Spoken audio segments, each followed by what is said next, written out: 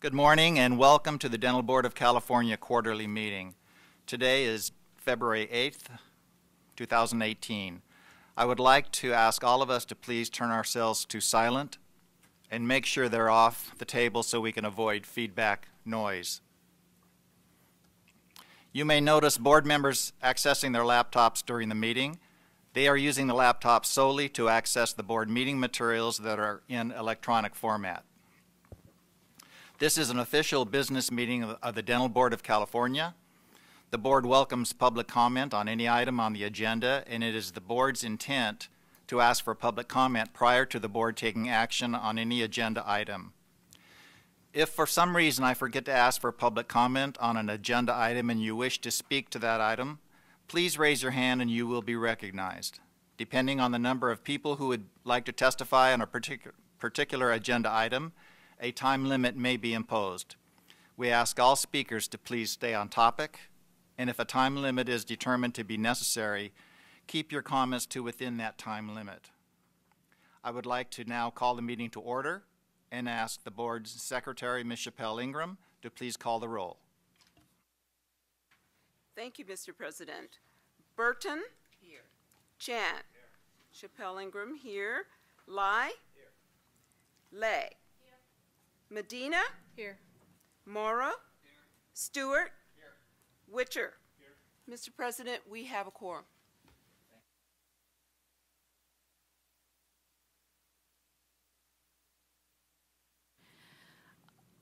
Before we get started, if I can remind board members that we only have 9 board members in attendance today.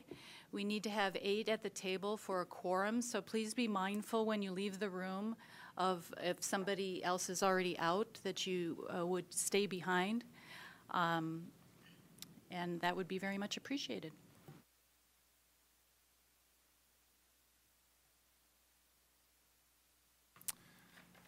Good morning. I am honored and humbled to serve as the Dental Board President during 2018. Staff is gearing up for another busy year, and I would like to thank each board member in advance for continuing to study the issues in the board meeting material prior to the meetings, and for attending the meetings and participating in the discussions. As a team, we will accomplish much this year. 2018 will be all about the Sunset Review report that will be submitted to the legislature by the end of the year, probably by December 1. At the May meeting, board members will begin the process by reviewing the issues that were outlined in the legislature in the last Sunset Review report and the board's response to each issue, and identifying new issues that should be addressed. In addition to the Sunset Review report, I would like to see the board take an active role in getting the word out to consumers and licensees about the opioid use and abuse in the nation and the state. I will encourage the Prescription Drug Use Committee to enhance the list of resources available on the board's website, and to take a step back and to see if there is more that we can do as a board to help stop this national crisis. We will also try to get the word out about the requirement that all licensees holding an active dental license and a DEA license are required to have registered for cures by July 1, 2016. There are currently 5 vacancies on the board. The governor's office is aware of this and appointments are in the works. The board requires 8 members to attend a meeting in order to establish a quorum and conduct business. There will not be a joint meeting of the Dental Assisting Council and full board at this meeting because we were unable to get a quorum of DAC members. The agenda items relating to dental assisting will be discussed during the full board meeting. There are currently 3 vacancies on the DAC, 2 faculty positions and the board member RDA. The governor's office is aware of the RDA member vacancy. The board has posted the recruitment information for the 2 faculty positions. I have appointed a subcommittee of Ms. Fran Burton, public member, and Vice President of the board, Dr. Bruce Witcher,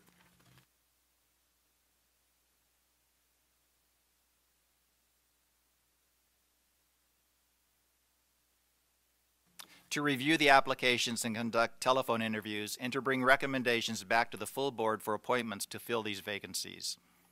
This concludes my opening remarks. Are there any questions? In addition, staff will be passing out revised agendas for tomorrow. The numbering of items on the agenda for tomorrow did not correlate to the tabs memos in the printed material. This error only occurred in the printed meeting materials. Therefore, staff is providing a new agenda which will reflect the correct agenda item numbers. The agenda and meeting materials posted on the internet are correct. At this time, I would like to take agenda item 8 out of order and introduce Ms. Linda Schneider, Senior Assistant General, Attorney General, who will provide the board with a report on the accusations prosecuted on behalf of the Dental Board of California. Welcome, Ms. Schneider.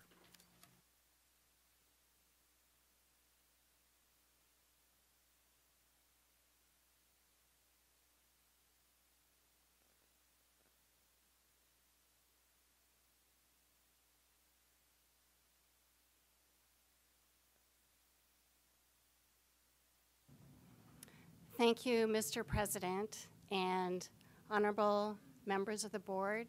I appreciate being invited here to address you today. My name is Linda Schneider. I'm the Senior Assistant Attorney General of the Licensing Section, California Office of the Attorney General, and I'm accompanied today by Supervising Deputy Attorney General Gregory Salute, who's the former liaison deputy to the Dental Board.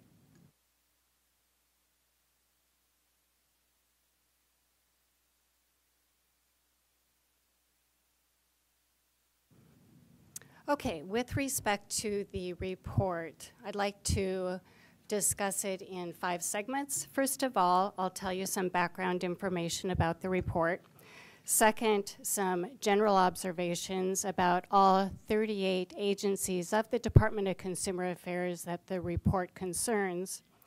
Third, how the data was collected for the report. Then, how the report is presented, and lastly, and probably nearest and dearest to your heart, is the statistics for the Dental Board of California. So first of all, with respect to background, Senate Bill 467 was enacted in 2015 that established Business and Professions Code Section 312.2. And this is the provision of the Business and Professions Code that requires this annual report. It's a report to be filed annually concerning the Department of Consumer Affairs licensing agencies that are represented by the Licensing Section and the Health Quality Enforcement Section of the Attorney General's Office. Between the two sections, we represent 38 different agencies of the Department of Consumer Affairs. Notably absent is the Bureau of Real Estate that has its own counsel. So we don't report on that one, and that's not covered by 312.2. The data in the report is for fiscal year 2016-17. So the data collection period ended on June 30th, 2017. The report was required by law to be published January 1st of 2018. This was the first report that we have published, and it will be published annually each year thereafter. The full report looks like this. In your board materials, you received 1 page of the report, which is the Dental Board's section of the report. So the Licensing Section and Health Quality Enforcement Section of the Attorney General's Office represents the 38 different licensing agencies in numerous kinds of matters. They are all administrative law matters or related to administrative law matters, and the lion's share of the matters or the crux of them are the board's enforcement matters. So the report concerns only accusation matters, which is the core of each board's enforcement. We handle lots of different kinds of work, and 40% of our work in general is for accusation matters. The other types are generally statement of issues, petitions to revoke probation, citations, interim suspension orders, judicial review and appeals, that sort of thing. So during the data collection period, fiscal year 2016-17, there were a total of 3,097 referrals by the licensing agencies to the health quality enforcement and licensing sections of our office. Of that number, 83 of the matters were from the dental board. These are accusation matters. Less than 2.7% of the cases that were referred were rejected. Rejection is when we find there's insufficient evidence to prove a case and therefore prosecution is declined. In 10% of the cases referred to our office, again, the entire group of cases, approximately 10% of them required further investigation. This is an important issue because we can't prosecute a case until the investigation is complete, and if investigation is incomplete, further investigation must be done, and it delays the process. Then, during the fiscal year, we had 3,384 cases that were adjudicated by our office. Now, you might notice that the referral rate was 3,097 and the adjudication rate was 3,384, and you may wonder why the numbers don't match. The reason for this is that the data is, the cases are all moving at a different rate. Every case has its own calendar and is going to, some cases are longer, some are shorter, some are opened in 1 year, others are opened in a different year. So because things are always moving, it's basically what happened during that year. So the number of referrals that came in and the number of cases that were adjudicated are not necessarily the same cases. Some may be the same, but some of the cases adjudicated in the fiscal year may have been received the year before or even 2 years before. So that's why the numbers don't match. Adjudication, what does that mean? It means basically when the work of the Attorney General's office is completed. And this happens in basically 4 ways. Number 1 is if a respondent defaults, that's adjudicated and the case goes back to the board for final decision. Settlement, again, if a stipulation is signed, it goes to the board for its consideration. Third is hearing before an administrative law judge.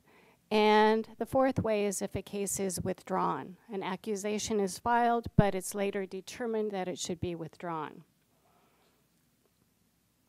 There may also be multiple adjudications on a single case. This happens in 2 different ways. Number 1, some of our cases have more than one licensee involved in the case. It doesn't really happen for the dental board, but we represent a lot of different clients. So, for example, Bureau of Automotive Repair cases and Board of Pharmacy cases often have different licensees involved in the same case. So there may be more than one adjudication that way. The second way, and this would be applicable to the dental board, is when an adjudication is not accepted as a final decision by the board. The board exercises its discretion to not accept a settlement or to non-adopt a proposed decision or order reconsideration. So in those cases, we go, what I colloquially call, go into extra innings and then take the case to hearing if a settlement has been non-adopted or, do what's necessary to get the resolution for the board. Again, in general numbers, approximately 60% of the cases overall handled by our office, the accusation cases, are resolved by settlement. For the board, that number is about 71%. 25% of our cases overall are resolved by default. For the board, that number is 11.5%. And 12% of the cases overall go to hearing for resolution, and for the board, it's about 10%.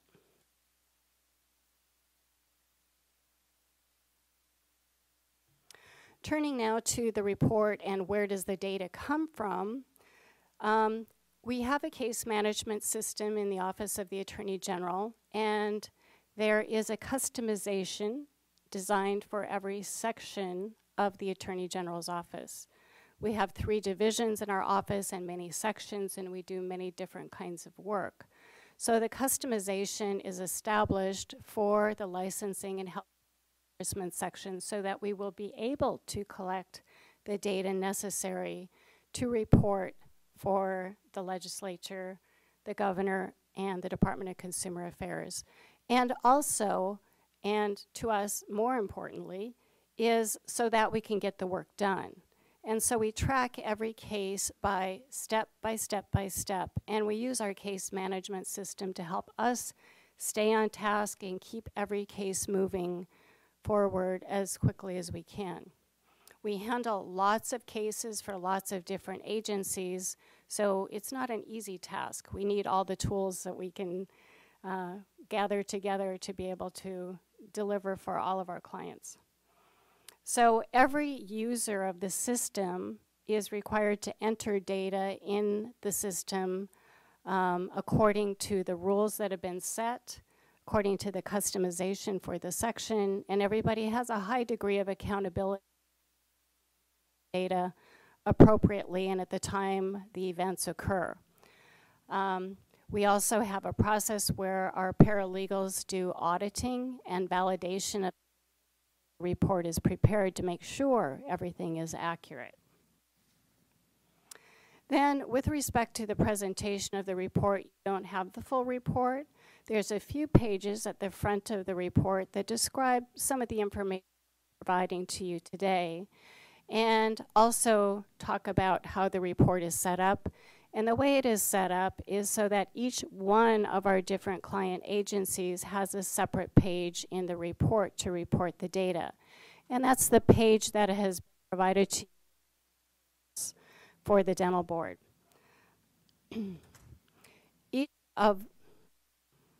As I mentioned, each of our clients is very different. We have, Bureau of Automotive Repair, cosmetology, the dental board, chiropractic board, many, many different agencies. Their work is the same in the sense that it's licensed discipline, enforcement work, but the subject matters are very different. For each individual agency can be different as well.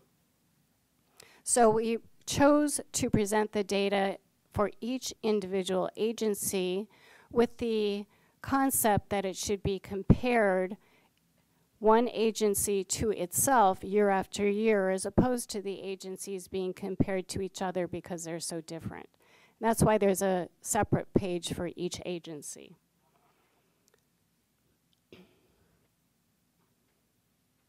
Now turning to the dental board page itself, it's broken down into 2 basic sections, Table 1 and Table 2. Although at the top of the report you'll see some basic information, the number of licensees, etc., and that data is taken from the 2016 Department of Consumer Affairs annual report.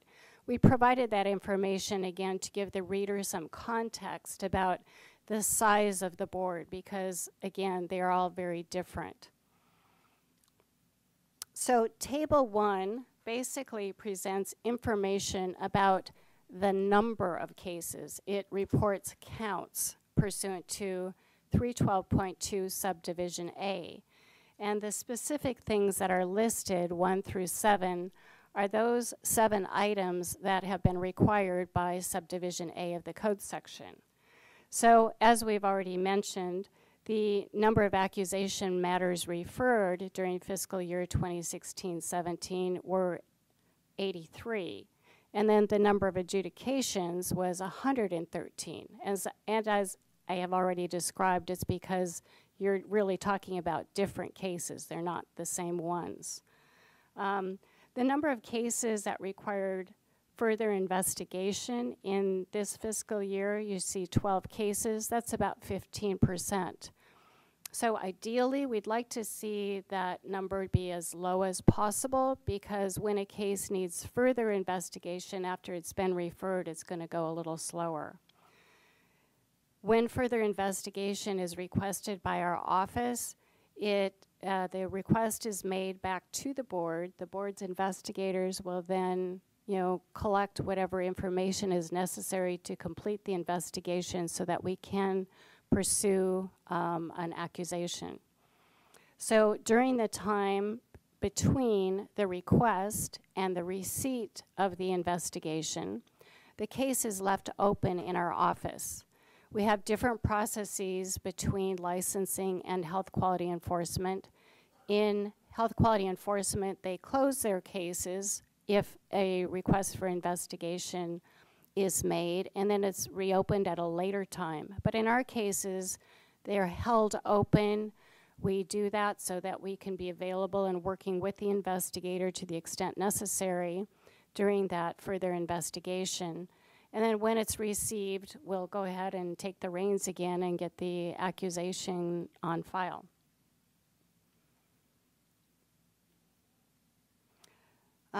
The number of accusations withdrawn is in this year was 6 matters, and that's about 5%.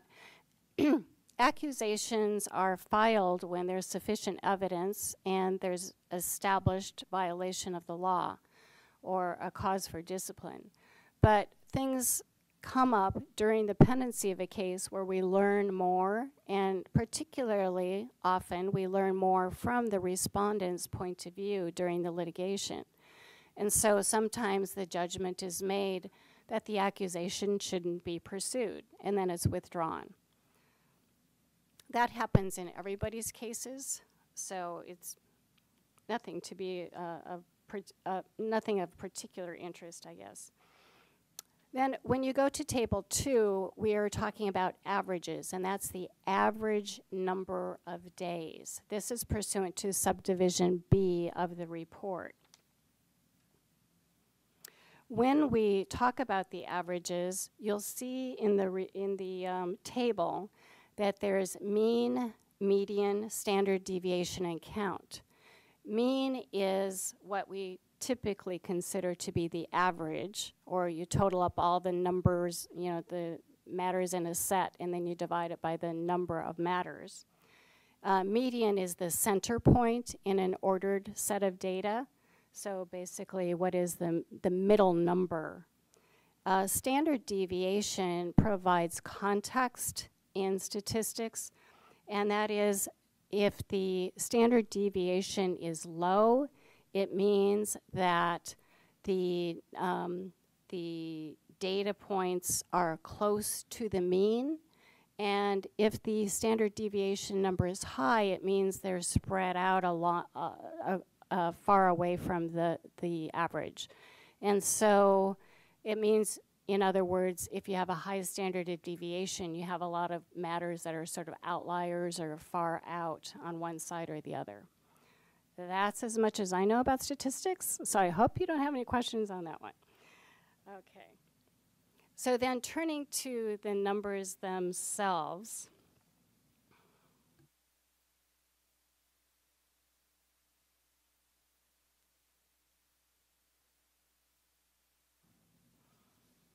The first one talks about the accusations filed and the number of days from receipt in our office until the accusation is filed.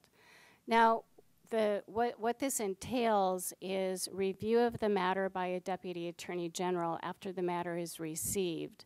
Then the accusation being prepared by the deputy, having it sent to the board for filing, the board's review of the accusation, the board's filing by Ms. Fisher signing it as the executive officer, and then the accusation being returned to our office. At the point in time when the executive officer signs the accusation, that stops the clock for this parameter. That's the date of the filing of the accusation. So we record that in our data case management system.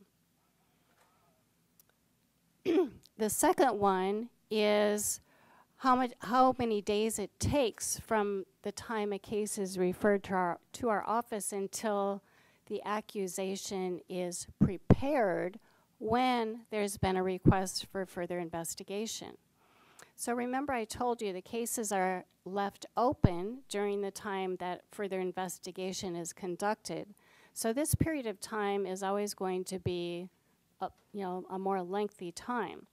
But we're measuring here not to the point when the pleading is filed by the executive officer's signature, but up until the point in time when the pleading is prepared and sent to the dental board for its review of the accusation and signature. So those two parameters, number 1 and 2, are a little bit different in terms of what they're measuring.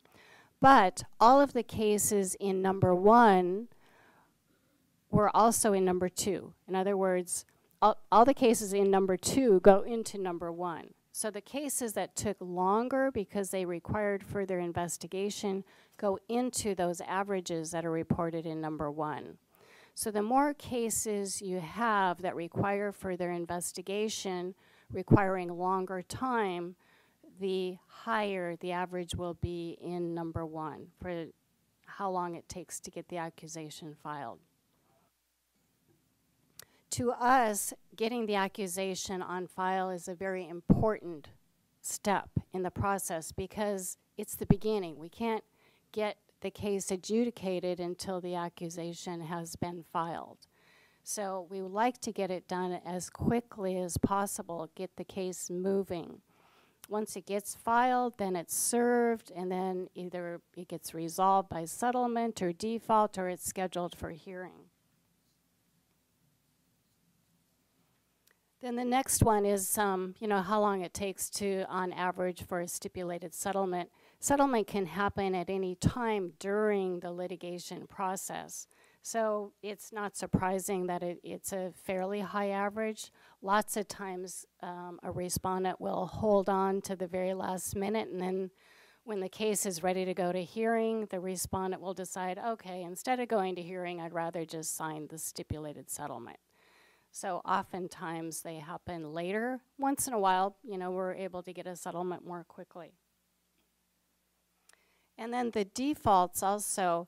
Defaults happen in 2 different ways, and both of them go into the averages. One is when a respondent fails to file a notice of defense within 15 days after the accusation is served.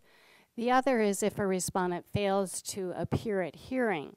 Those are very different points in time. More of the defaults happen for failure to file the notice of defense, which is on the shorter end, but some happen on the longer end too when the case is actually set for hearing and then the respondent doesn't show up. So those are the kind of numbers that go into that average. And then the amount of days on average that it takes to get a case to hearing after the hearing has been set by the Office of Administrative Hearings. That's reported on average as 295. So that's the period of time it takes to get the case queued up on the Office of Administrative Hearings calendar for the particularized case.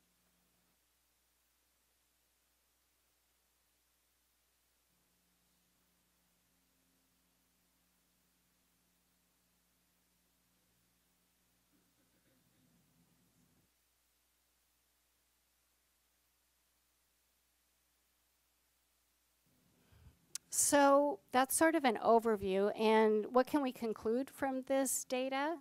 Well, what we do know is what can be measured can be improved, and I think that's sort of the point of the legislature asking for us to prepare this report.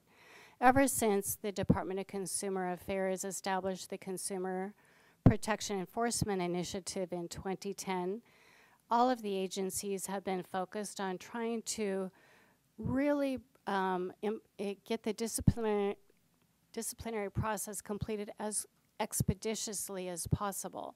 Because if licensees are in fact unqualified, incompetent, negligent, dangerous, we don't want to have them licensed because that's a risk to consumers. So the faster we can impose discipline, the better. The CPEI established a goal of 540 days. That's 18 months, and that's a goal that goes all the way from receipt of the complaint at the agency through the investigative process, through expert review in the case of the dental board. Almost all cases require an expert. Then to our office for prosecution, through hearing at the Office of Administrative Hearings, then back to the board for the board's deliberation and final decision. That's a lot to do. And keep in mind as well that the adjudicative process requires due process. So fairness to the respondent and giving the respondent enough time to prepare a defense is imperative, and having enough time to be able to fully evaluate the case, make their decisions, do their investigation, and hire their experts to be prepared for the case is all part of what needs to be done as well from the respondent's point of view. So there's a lot to be done to litigate a case to conclusion. So whether the 540 days is an appropriate goal for every agency, it probably is not. Some agencies have licensees that have less invested in their license than does a dentist or even a RDA. Some of the licensees don't have to go to school for a long time. They don't have to invest all that money in their education. They don't have to take tests to become licensed.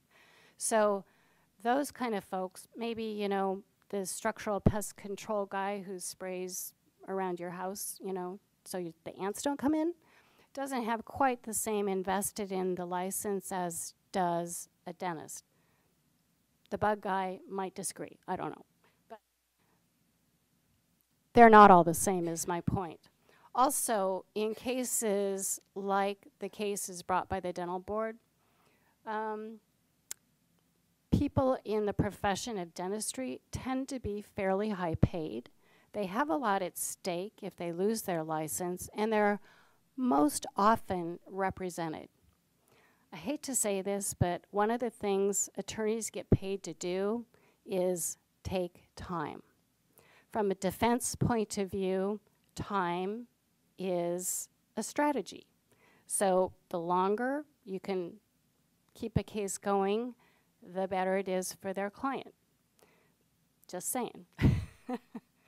So that's another reason that dental board cases are, you know, they're hard fought, they're well represented, and they almost always have attorneys.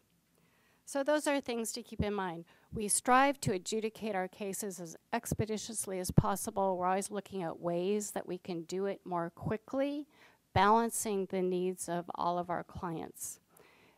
We're in it because of consumer protection, and we want to do the very best we can for the consumers of California and for our clients like you, the dental board. Do you have any questions?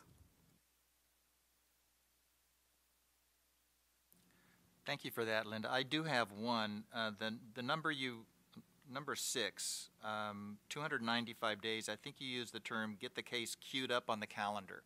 What are some of the factors that go into taking that amount of time to get something on a calendar? Okay.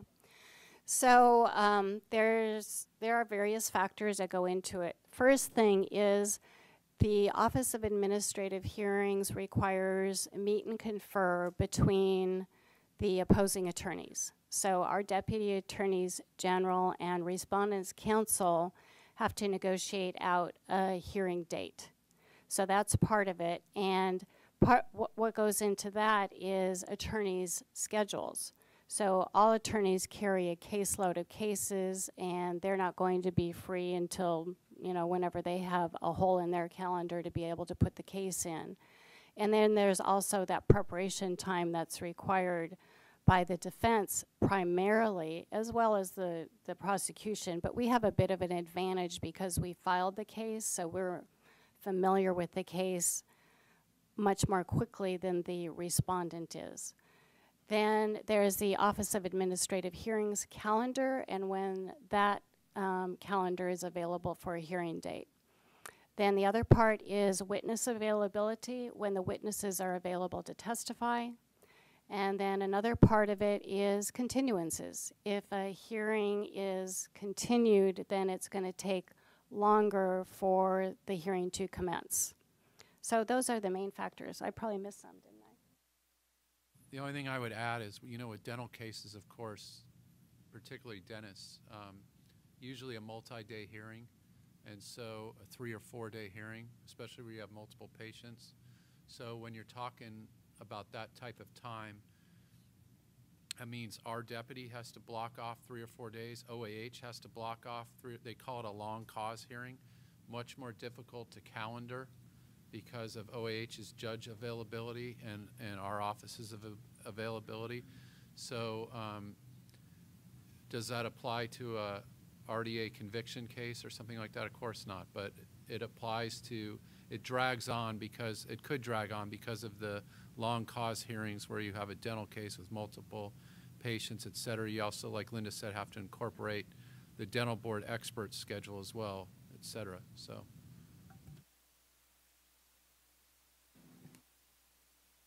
How often do you use like immediate suspension or suspend practice until you can get to the case, let's just say in a very egregious or a semi-egregious matter? How often can you implement that? Let's just say, you know, a group of patients complain against a doctor. Can you stop them, stop him from practicing immediately or temporarily until we go to hearing? Yes, it's possible. It's a small number of cases, and the reasons that go into that are that, number one, we would have to be able to meet our burden of proof to show that there's an immediate risk of harm to the public if the licensee was not immediately suspended.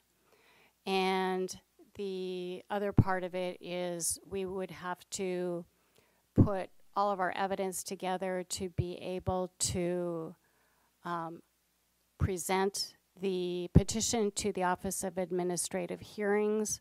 That has to be prepared in all declarations and, you know, paperwork, petitions, et cetera, which is and then the case has to go to hearing within a very short period of time thereafter. So it's very front-loaded in terms of time and cost and being able to meet the burden of proof. So these factors are always in consideration, and we consult with the board's enforcement staff in order to make the decisions about which cases we should employ that kind of a procedure. So that means the enforcement can ask for that. So it gives them more power to do that. Yes, yes. It's usually considered by a request from enforcement staff that it be evaluated that way, although it happens both ways. Our deputy, when they begin working on a case, if they see something that they feel is really meets the criteria and is a serious risk of harm, they'll recommend it to the board staff as well. Thank you. I believe Dr. Morrow had a question. Yes, I also want to thank you for spending your time giving us this report. It's been very informative. My question has to do with Table 1, Item number 3.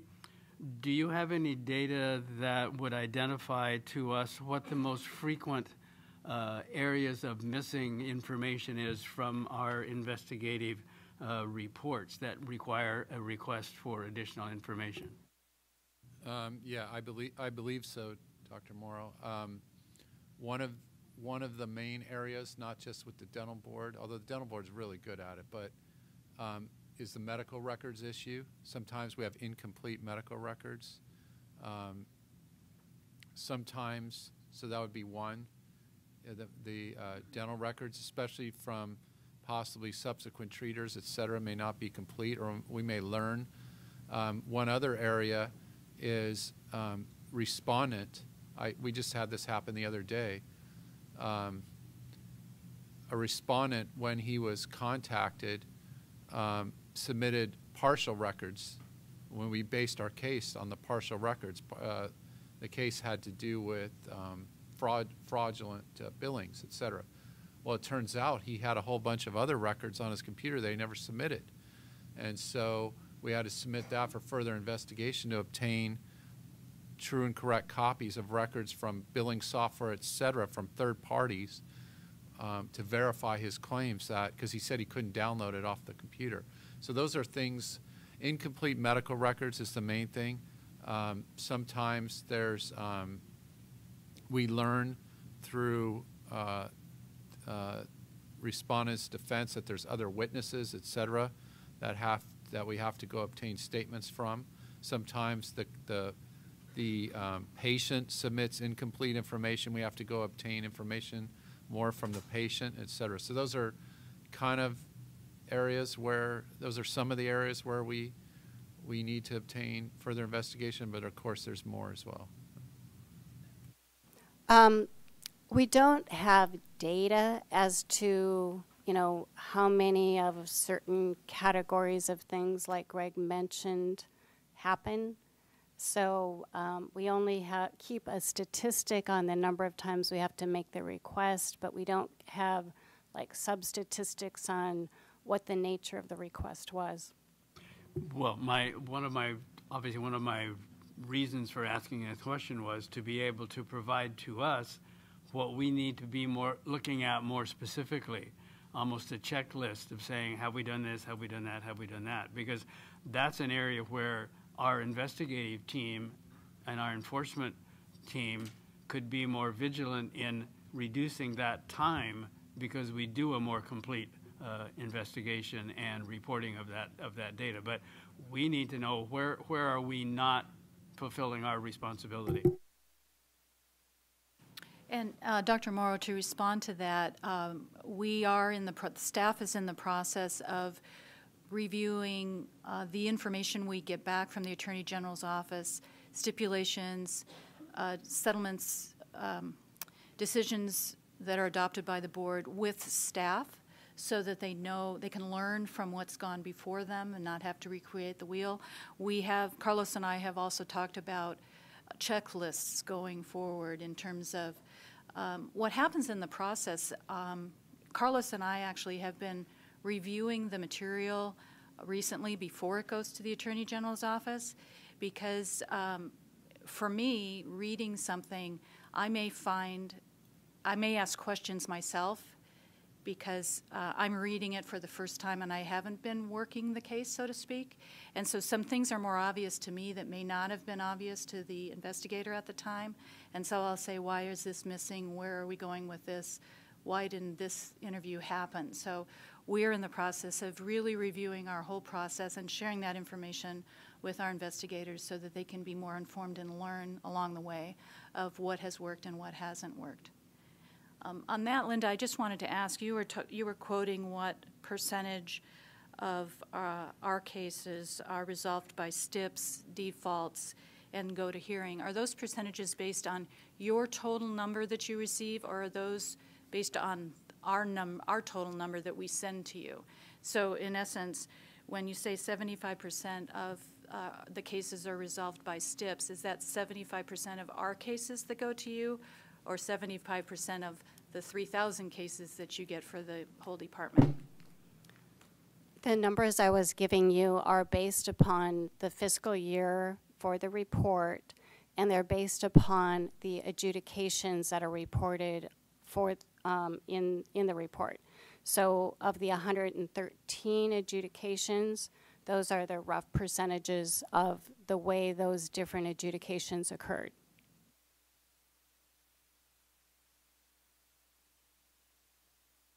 I see Dr. Witcher. Yeah, just very quickly, it's nice to hear you're doing some quality control on your data. It's one thing to collect numbers and another thing to make sure they're any good. And so I think that's absolutely key. And it's good to know you have a high level of accountability for your reporting. I mean, we're involved in some reporting you. kind of efforts, and those questions come up. I'll tell you something, it's a brutal process. It takes a lot of work to make sure you've got it right. It really does. So Yeah, thank you for that. Yeah, and I would just add, kind of seconding some of the comments here, that maybe we could get a little more consistency between the way our enforcement unit reports numbers to us and the way that you report them, because there is some discrepancy in some of the numbers. And I don't think as part of our report, we're tracking cases returned for further investigation. So that might be something we'd want to look at. I mean, if, we'll take that up later, but just a comment. We're happy to work with the board on it, and a project like this really helps us to get closer together on things that we really need to focus on. So another thing that we do for the Department of Consumer Affairs and many of our clients is training, and training of investigators is one of the big things that we do. If we feel there's a need to do that, we'd be happy to provide that service.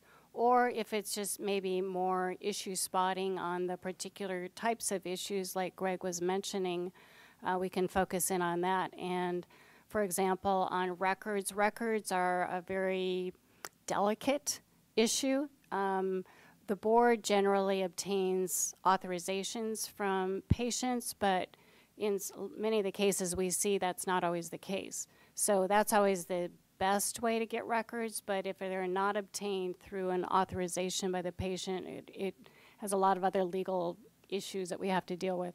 So things like that, we can help people focus on to make sure they get it right. And whatever problems we see, we would be happy to amalgamate and make sure that we're addressing them with the board's investigators. Just quickly, it's reassuring to hear Greg says the dental board does a good job on this. Very good job. So the investigators work very hard, and they do a very good job. And we've worked with them over the years, and they're all very good. So you should be proud of what they do, really. All right, anything else from the board? Seeing none, let me just echo Dr. Morrow, and thank you so much, both of you, Greg, Linda, for that very nice presentation. Much appreciated, and thank you for being with us. Thank you for inviting us. We appreciate it as well. I'm sorry, public comment?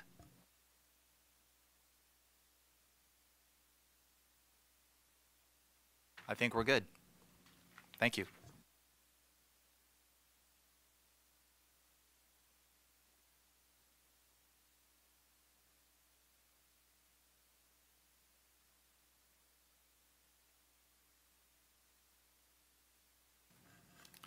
We're moving to the approval of the November 2-3, 2017 board meeting minutes.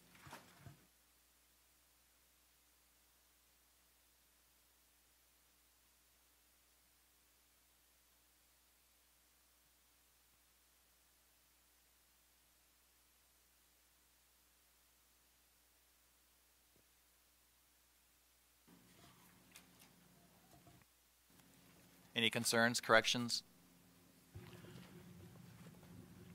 President Stewart, I move acceptance of the minutes as presented.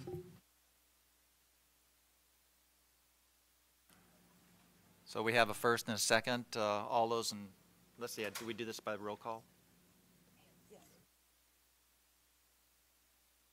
Oh, and I'm sorry again, public comment?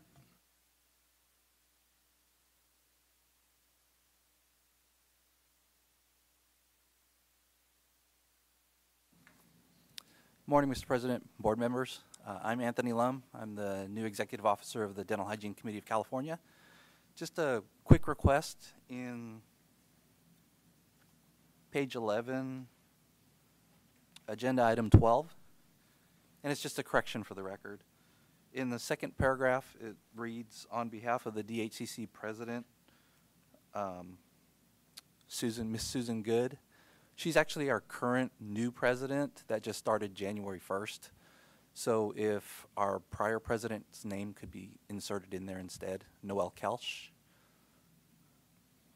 And then just a minor correction too. In the first paragraph, I was acting. I wasn't acting. I was in interim. So if those could be considered, that would be wonderful. Thank you. Thank you, Tony.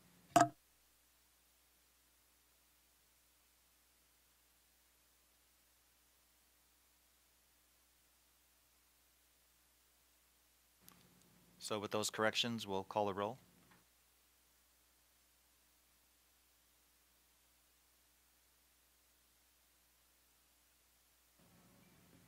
Chan? Chappelle Ingram? Lai? Lay? Medina? Yes. Morrow? Stewart? Witcher? Mr. President, we have a quorum.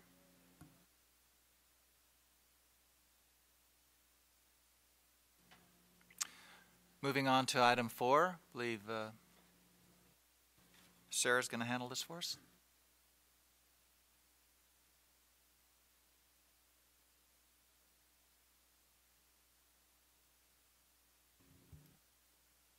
Good morning. My name is Sarah Wallace. I'm the Assistant Executive Officer, and I wanted to introduce today Kevin Driscoll. He is the Department of Consumer Affairs Budget Officer.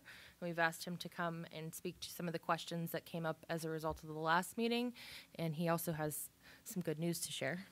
Yes. So I'll start with the budget report that we have currently in your packet. At the time this report was written, these were estimated expenditures. At the time, Fiscal system had not closed out fiscal month 1 yet, and so the numbers that are provided in our packets are based on information provided from other resources that the board, that DCA was able to pull together. We're on track right now. We've spent approximately 44% of our total dentistry fund appropriation at the close of fiscal month 6, and approximately 37% of the state dental assisting appropriation by the close of fiscal month 6, which was December 30th of 2017. And so we've provided the estimated numbers in the packet along with fund conditions. At the last meeting, there were questions relating to the Fiscal system and how fees were assessed to each of the boards and bureaus. Board staff has addressed those questions in the board meeting packets. Essentially, Fiscal charges all of the departments within the state of California a certain fee. And so those fees are included in the packet on page 3 of the memo. In addition to what was reported under question 2, there are additional expenditures that the state dental assistant fund incurred. So in addition to the $57,000 that incurred by the state dentistry fund in 12-13, $8,000 was incurred by the state dental assisting fund. In 13-14, $53,000 was incurred by the state dentistry fund. Again, state dental assisting fund incurred $8,000. In fiscal year 14-15, the state dentistry fund was incurred $10,000, and the dental assisting fund incurred $2,000. In 15-16, dentistry fund incurred $23,000, and the dental assisting fund incurred $3,000.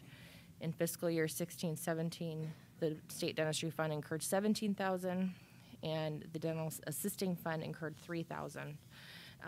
Now, keep in mind, at the time this report was written, these were estimated expenditures, and I'm going to hand it over to Kevin. He also has some additional information regarding the arbitration process. That question came up at the last board meeting, and then he also has an update on the Fiscal system with the Department of Consumer Affairs. Good morning, Mr. President and board members. This is my first time in front of you guys. Again, my name is Kevin Driscoll. I'm the budget officer with the Department of Consumer Affairs. I began my role there in last May. So I'm making my rounds and getting in front of all the other boards and yourselves included.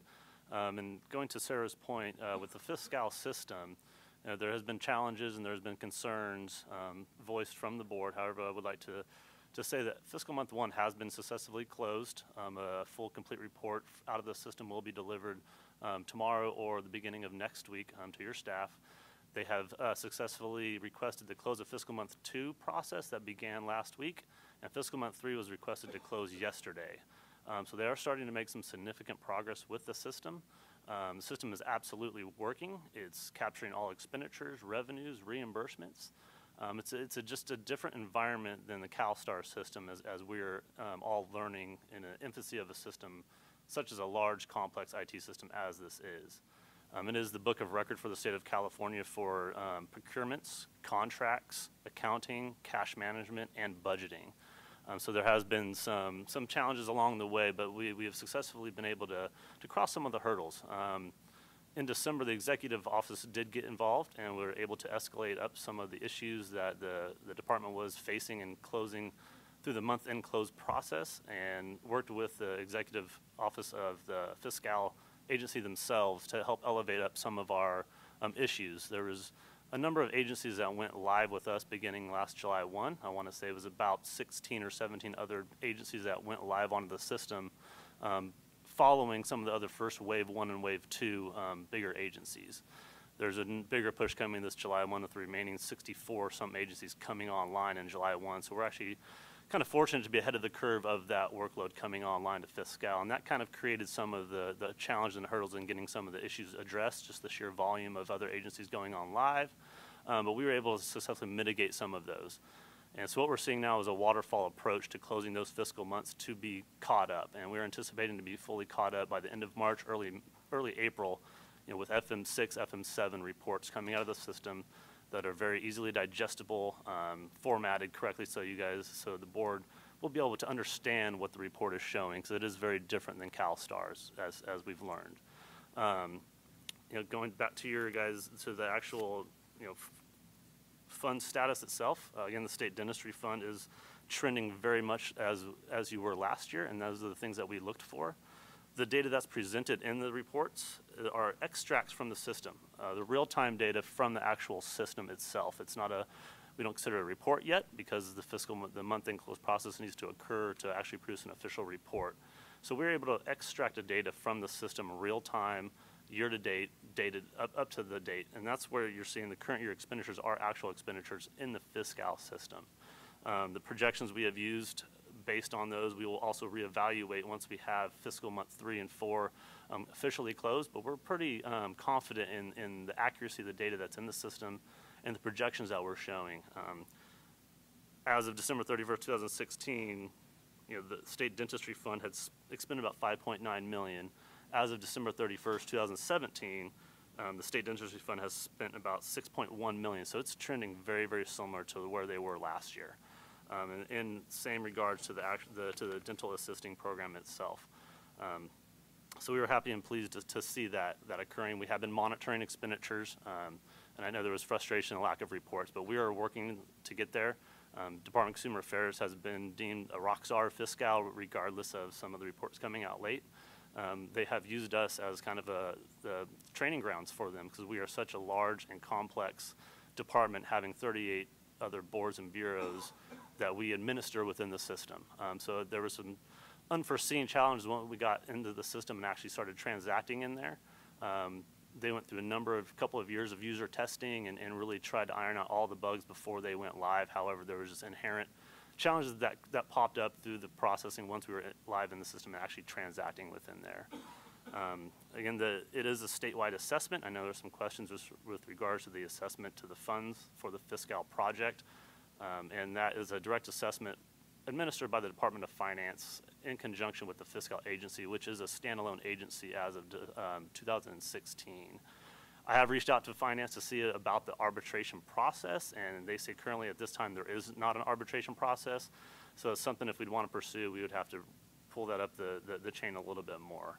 But the system is absolutely working. It's paying bills, we're paying payroll, and we're getting there. And I'm very happy and pleased with the reports that are going to be coming out of there. It's a very transparent system, much more transparent than CalSTARS and much more detailed oriented as we're seeing. A lot of the reports have much more nuanced detail than CalSTARS provided. And so that's something we're educating ourselves on, and we'll be educating your staff as well in reading the reports and delivering them to yourselves.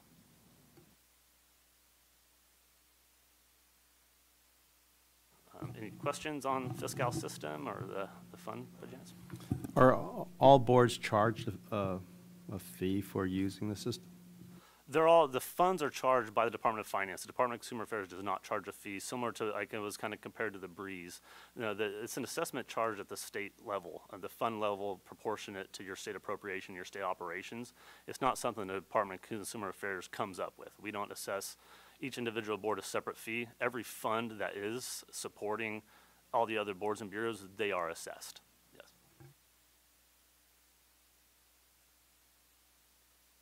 I feel like I should know this, but so will we be getting reports in a different format than the ones that we've been getting up to date? No, you're still going to be getting the same format, but the backup to that, the additional detail, the actual accounting official record behind that will be different. But the reports that you're looking at here, this will stay the same.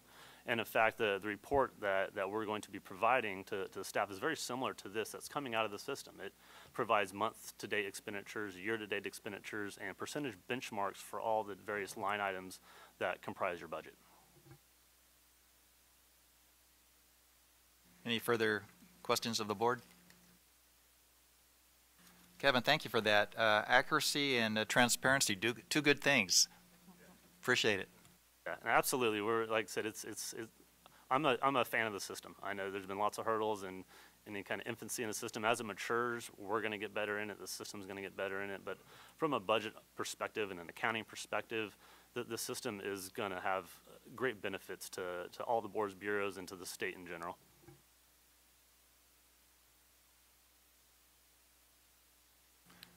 Any public comment?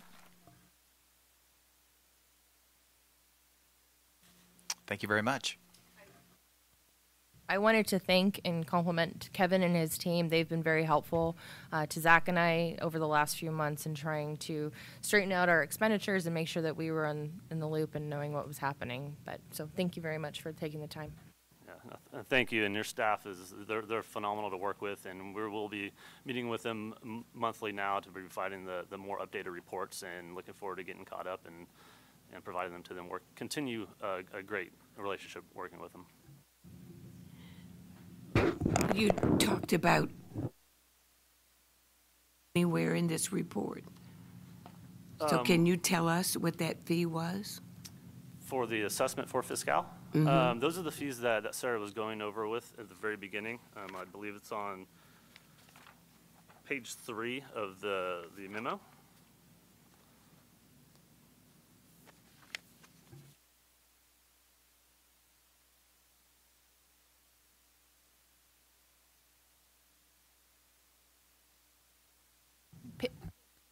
Of the budget report?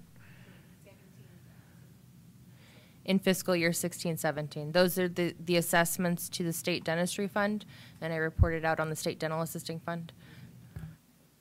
And those are all public in the governor's budget. That is a separate line item on your fund condition statement, which is a public document, so you can see all the historical charges that the fiscal assessments have occurred against the fund.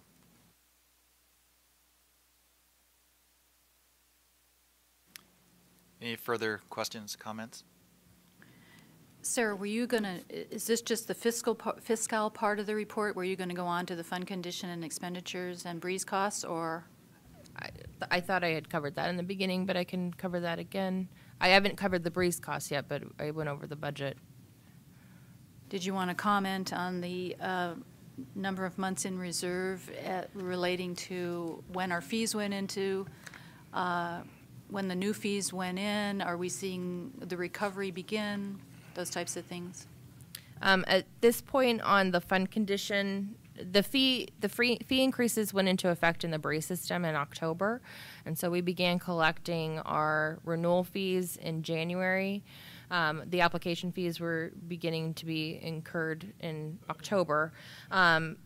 So as a result, you'll see that the months in reserve have increased.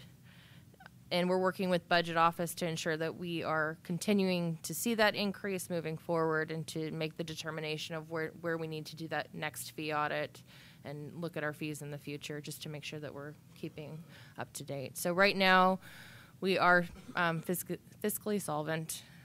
If you go to the Breeze attachments in the back, attachment 3A and 3B, you'll see the Breeze costs for the State Dentistry Fund and the State Dental Assisting Fund.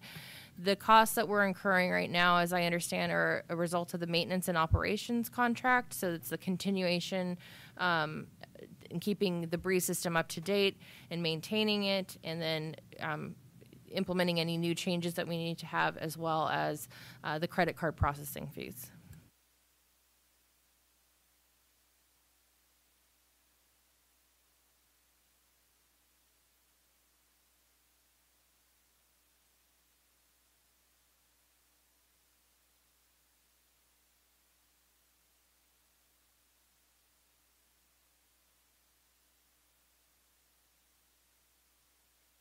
All right, well, thank you very much for that presentation. Much appreciated.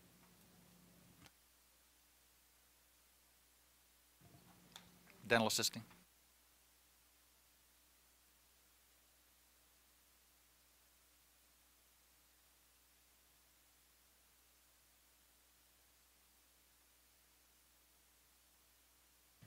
Okay, ready? So agenda item 5A, an update on the dental assisting program. There have been several updates since the last board meeting. We were able to hire a new manager. Ashley Draper started on January 2nd of 2018. She is filling a 2-year limited term position for the purpose of building workload, so that we're hopeful to be able to submit a BCP or a budget change proposal in the future to make that a permanent position. We've also hired Maria Collins, and she is replacing Leslie Compaz as the second education coordinator. She's working side by side with Laura Fisher. In November and December, Laura had posted a recruitment notice for subject matter experts to participate as our course and curriculum evaluators and our site visit evaluators for the dental assisting educational programs and courses. As a result, we had a good recruitment, and we had approximately a dozen educators come to a 2-day training session held in the dental board office in December.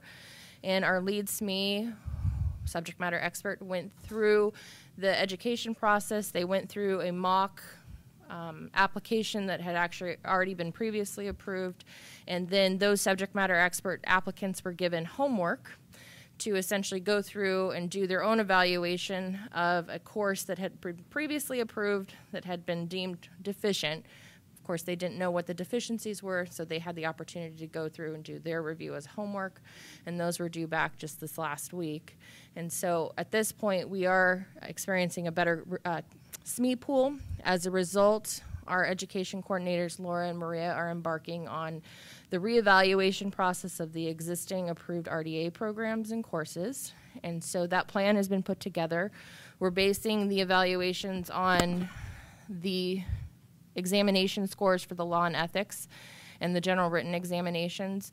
Those that have lower passing rates will be evaluated first. And so essentially that will look, it will come in the form of a letter. They are anticipating being able to do approximately 5 reviews per month. That might not necessarily require a site visit. It will depend on the curriculum review, but those programs and courses will effectively submit what our application is with all of the necessary information, and it will undergo a review process. So the plan is to have that completely up to date in the next 1.5 years, pending that this process works efficiently. We've also been working on the combining of the RDA written and the law and ethics examination, which I'll be reporting on in just a little bit. We've finalized the review of the RDA EF clinical and practical examination with OPES. Again, I'll be reporting on that in a little bit. And we have an upcoming Dental Assisting Council regulatory workshop scheduled for March 2nd. It's a Friday in Sacramento. It's anticipated that this will be the last regulatory workshop, and we'll be moving forward on preparing the language for the board's consideration to initiate a rulemaking. I also wanted to report that the RDA EF examination schedule for this year has been posted. There have been 2 examination date changes due to availability of facilities, and so that revised schedule has been posted on the board's website. And I'd be happy to answer any questions. I have a question. How long is, just to help me in licensing, the RDA written and RDA law and ethics, those exams, are they hours, day long, I mean, I see it written on my syllabus, and sometimes I don't know what it entails and what it encompasses. And I'll have to get back to you on the exact time frame of each examination. However, they can be administered during one day. It's administered through PSI, which is a computer-based testing agency, and candidates have the ability to call and schedule their testing appointment with PSI, and then call and reschedule if they had a failure. So it can be accomplished through one day of testing. They can schedule both tests on the same day. Most of the time, though, they've been scheduling them on different days. Are there review courses for that? There may be. There's not a board-approved review course for that. Okay, thank you. Dr. Witcher. Yeah, having been involved on the Dental Assisting Council, I'd just like to thank Sarah for all the work that went into this. For those of you who don't know, RDA program application is a very lengthy document, and to go through the curriculum and review that is not a small undertaking. So I think many of our programs have never had a review, and so this is long overdue. And but it's the reason it's taken us a while to get around to doing this is it's not a small project. So I'd like to thank you for doing that and recruiting all the SMEs and getting the manpower necessary to do this up and trained. I mean, that's really it's real progress that I haven't seen in a while. So it's really good to see. Thanks. Thank you, Dr. Witcher. Public comment?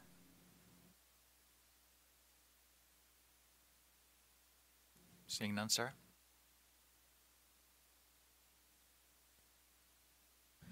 Continuing on to agenda item 5B, update on dental assisting programs and courses.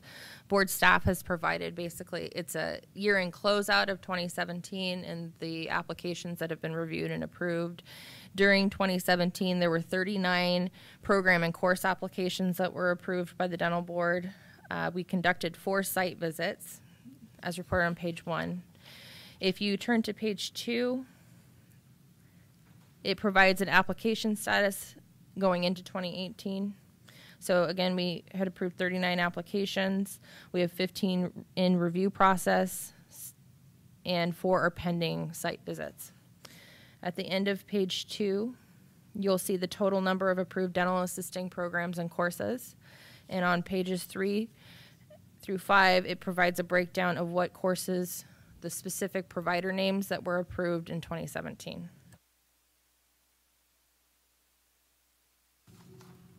I just want to compliment you on that. That has been a problem, a huge problem in the past. So this is finally looking good. We're very lucky to have the staff that we have. Laura Fisher has really brought it up to the level it needs to be at, and she's bringing Maria along. Maria's only been with us for 2 weeks, and she's already played an integral part in getting this launched and rocking and rolling into 2018. So I think this is going to be a good year for us.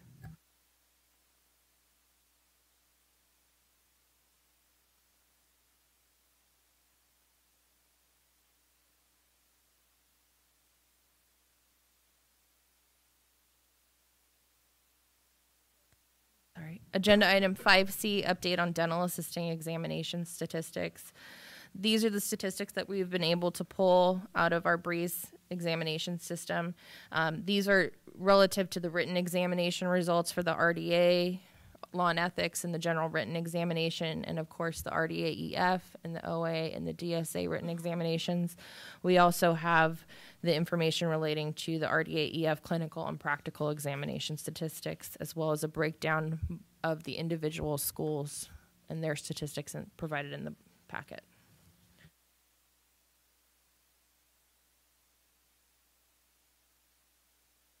If you look at the statistics for the written examination, this is the data that staff based the reevaluation of the programs on.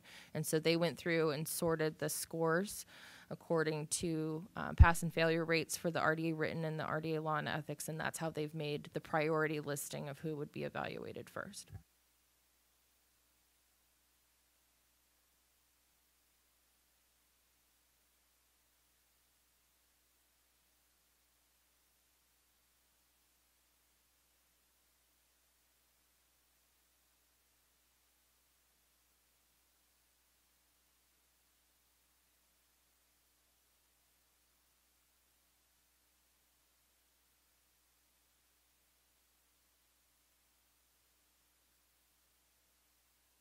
board questions for Sarah on this one?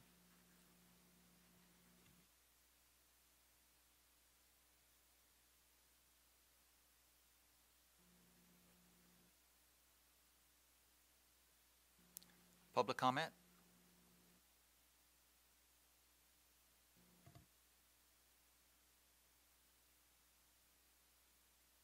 Push there. Hi, I'm Dr. Guy Atchison, representing the California Academy of General Dentistry. I was really pleased to see the individual statistics for RDA programs being published, especially the pass-fail rate. And so I wondered, you know, what the threshold was for concern about individual programs, and then what kind of action or activities are the result of programs that seem to fall below whatever your threshold is for what would be an acceptable program or a program of concern.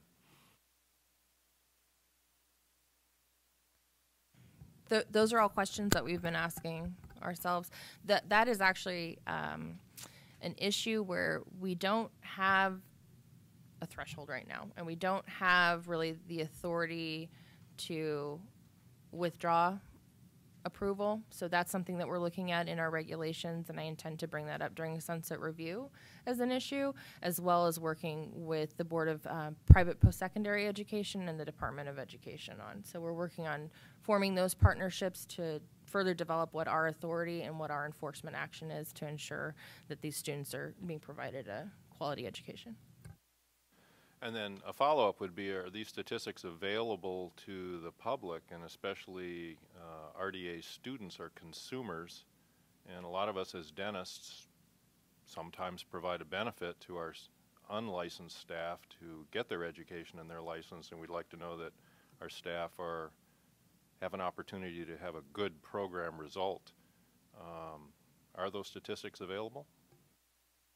We do post those statistics on the board website, and I'll double check when I get back to the office to make sure that those are clearly conveyed on the board's website. Thank you. Through the chair. I think, Dr. Atchison, if I might comment, Sarah mentioned that we are doing program reviews, starting with the lowest scoring programs first. So there is a plan. Although there may not be a threshold, we do have a rationale. And those statistics are available. They're a little hard to find, but if you use the search function, you can find them.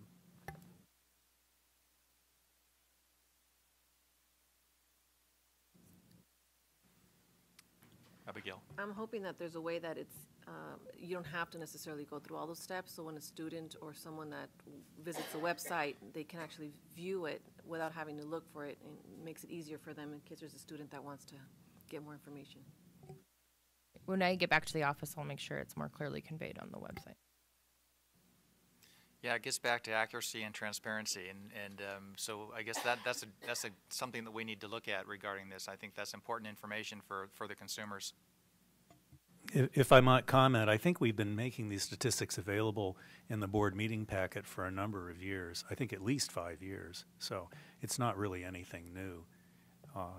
It's one of my favorite things to follow is the comparison between CODA programs, on-the-job trained, and the other programs.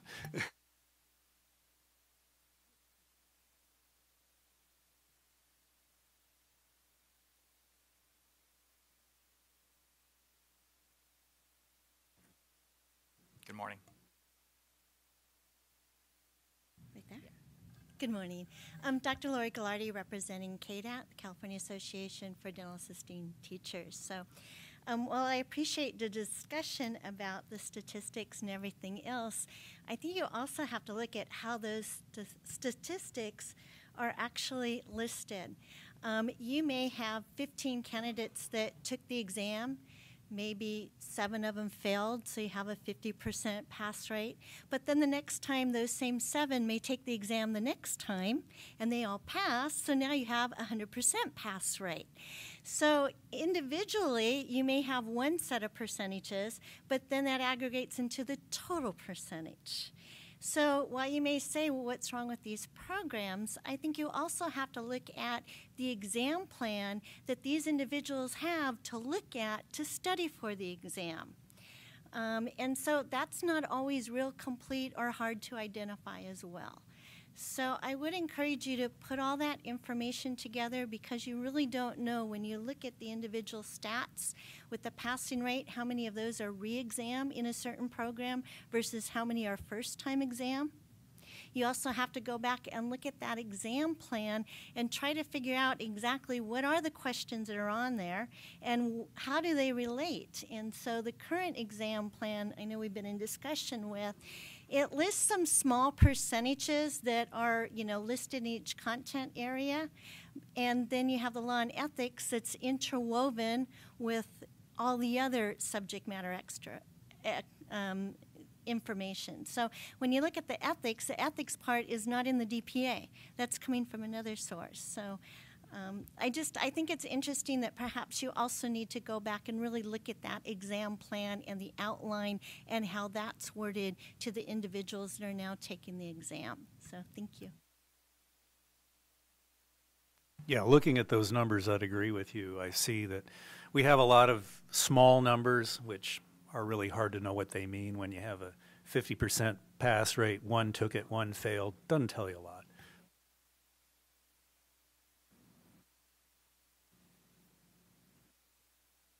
Dr. Lay. Yeah. Well, just like everything else, I think when we look at these numbers, I appreciate the data, by the way. I think we need to look at the trend and not just the data that's being presented today. This is just a snapshot.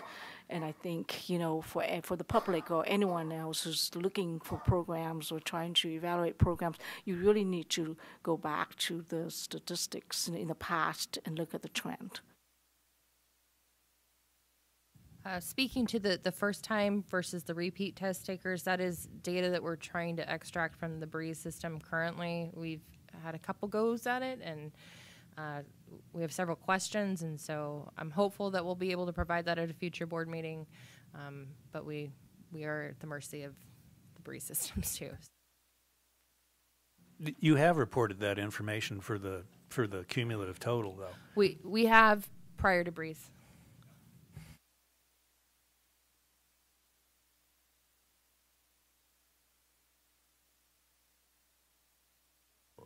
We are on update on dental assisting licensure statistics, agenda item 5D.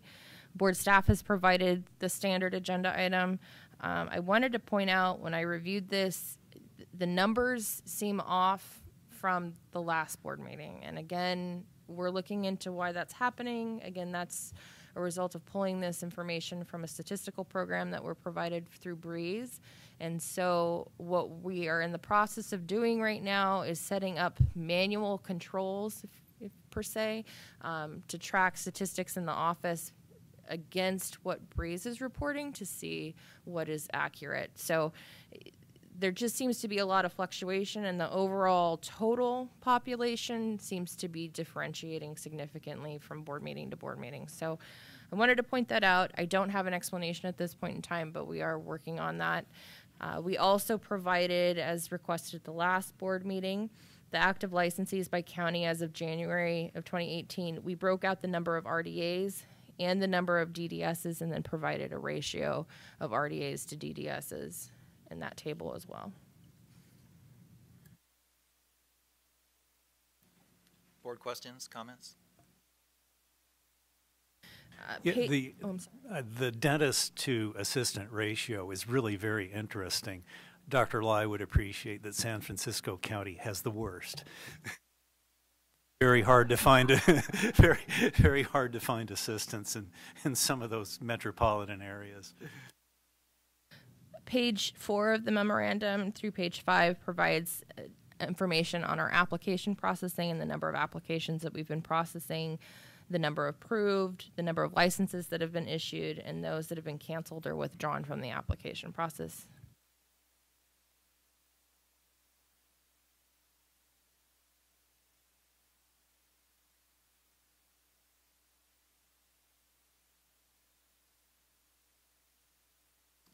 Seeing no questions from the board, public comment?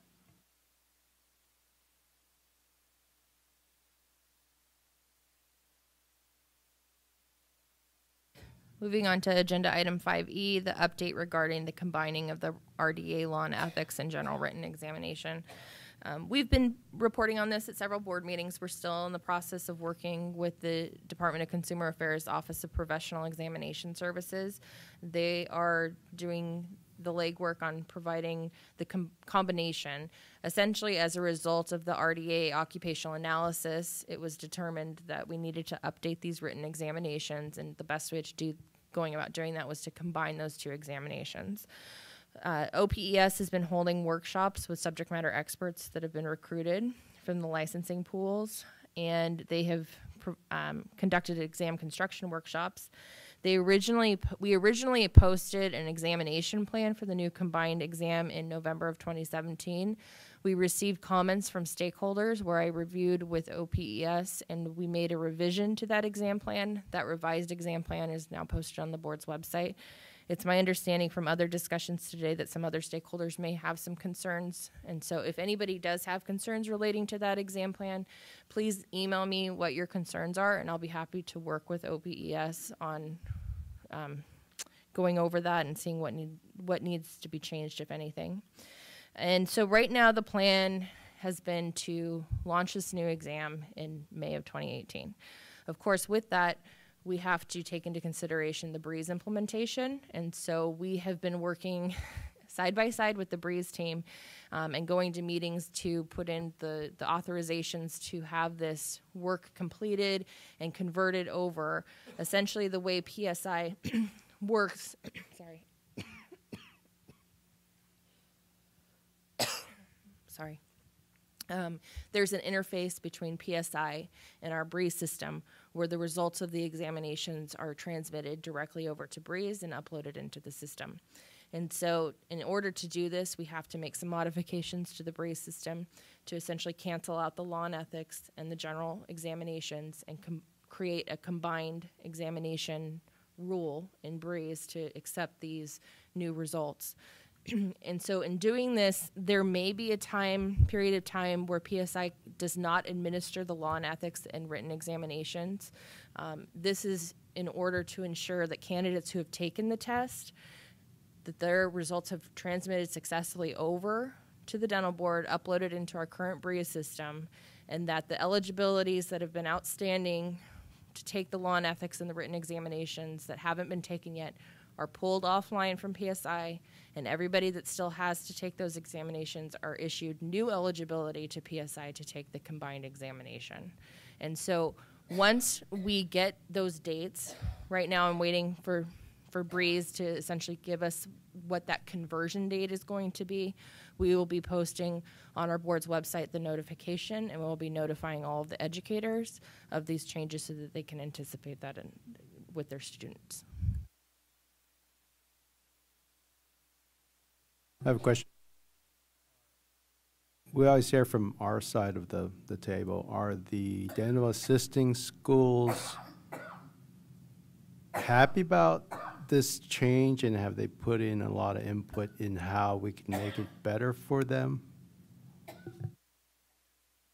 So educators are not, with OPES, they tell us what recruitment requirements there are. And so there's a certain conflict of interest that we have to be careful of, where educators can't necessarily be, they can be involved in certain parts of the process in developing the examination, but what they're trying to base the examination on is what is the current practice of those licensed out in the field. And so the educators have been contacting me relating to the examination plan and the additional information that they need and what additional concerns they have regarding that. At that point, I work as an intermediary. Board staff does not get involved in what changes need to be made. We work through OPES, who is the expert on that, to make whatever modifications we need to make. I know that one question has been the candidate exam guide and when that will be posted, and PSI and OPES are working on making those modifications, and that will be posted as soon as it becomes available. But again, we're waiting at this point to see when BREEZE can implement this, so I'm hopeful for May. But if not, then it would probably be July.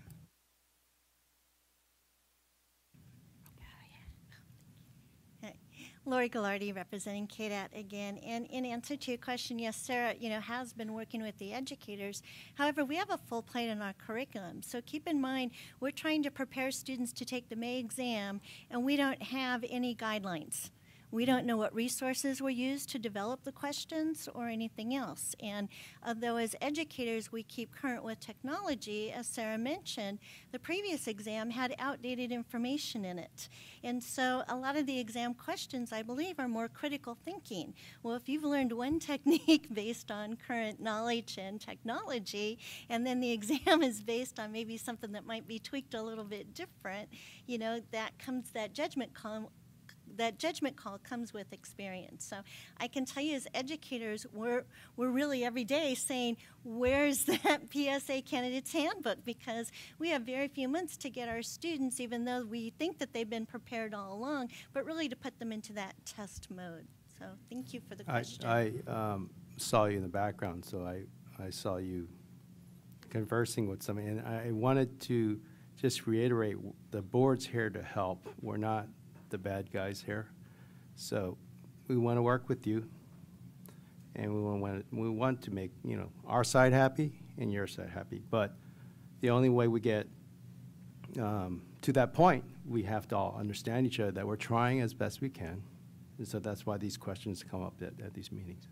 Well, and I think we really appreciate that as well, but like when you launch any new exam, it's nice if you can have the whole exam plan and maybe the year to prepare, alter your curriculum and do whatever, because you figure our students have really been learning technology, critical thinking since they started in the fall in preparation for the end results. So I'm sure you have enough experience to put that into gear really quickly.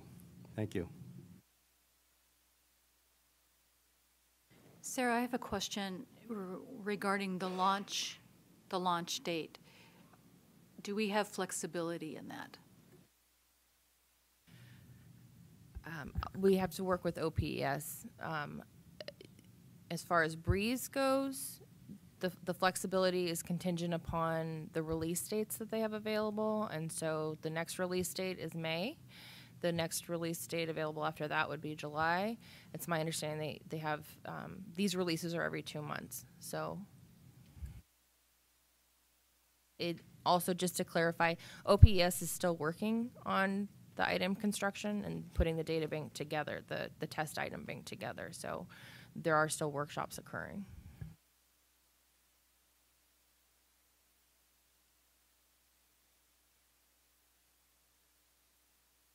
I'm sorry, just follow up. Dr. Gallardi, so what I heard from you is that you would almost rather see the launch delayed until educators received a copy of the candidate handbook and the exam plan. Is that what I heard? Well, yes, I mean, I think that we could check with other educators too, but one thing as an educator, we try to teach the students to read the exam plan, to understand, these are the references they use to come up with the questions, these are the type of questions that could be asked, and we don't have any resources to go by at this point in time other than what was previously, used.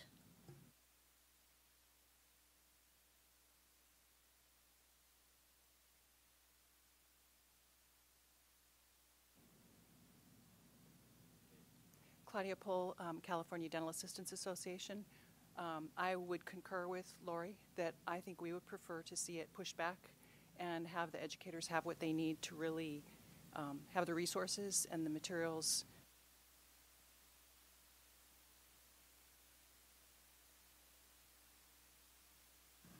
Is there a way that we can communicate with OPES and OPES and share these concerns and have them helping us come up with a interim solution? Yes. I mean, I just want to say how difficult it is to, and Sarah's done a wonderful job trying to stay on top of launches in Breeze. And this poses a more difficult challenge in that working with PSI and getting everything coordinated is very, very difficult. So I want to express that publicly, that of course we appreciate all the work that's gone to this point, and we're close. But we will need to sort of, hearing what we're hearing today, we'll do the best we can, but Sarah's going to be working with our experts in OPES to determine what they believe, how. Just because this question came up as it related to Breeze, and so I just wanted to point out that we do have an obligation. The board has an obligation to provide the most legally defensible examination, and we would just need to be prepared to justify why we would have that delay. Because essentially what the RDA occupational analysis has pointed out is that the exam does need to be updated, and so we're going through that process to update it. So we'll just have to, we'll work with OPS and see what can be done.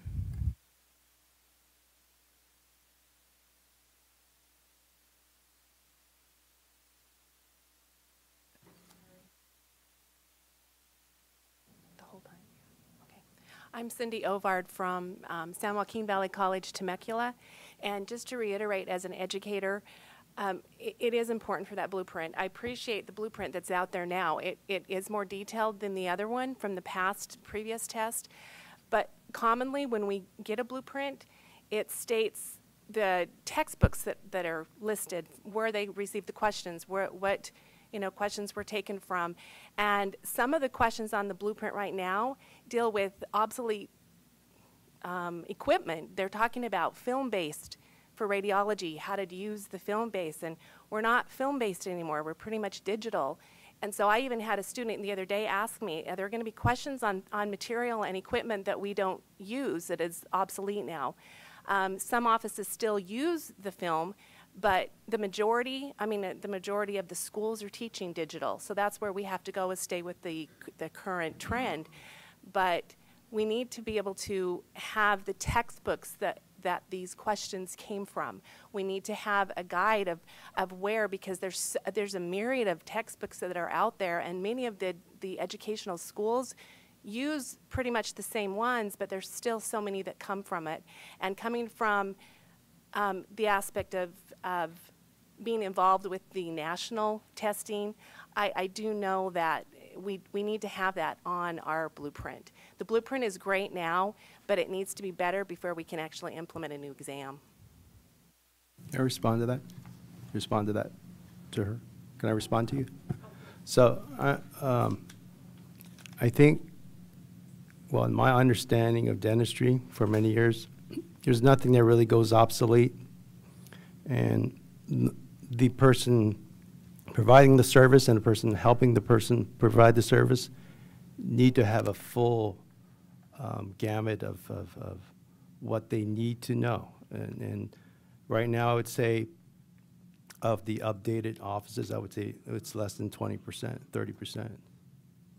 And a lot of people still use digital, and a lot of people still use regular film. They have to know how to develop. So I think rather than to close our eyes, we have to open them wider, because there's so much differences and variations in dentistry. And I agree with that. I'm just also, we're Southern California, coming from Loma Linda, who just recently redid their whole radiology lab and completely, got away with film. So they're all digital. And that's where most of our dentists are coming from. And so we're trying to teach our students, that technology. So testing on it and knowledge that they don't, we still do teach it, but not the way that we would the digital, and I understand that. And that's just one question. Most of the exam is textbook knowledge, so it's going to be a little bit different when they go into practice, and we understand that, and we do teach them that it will be different. We're getting them book smart. So we need to know what books we need for that blueprint. Thank you. We've heard your comments, and we will take that into consideration. Thank you very much.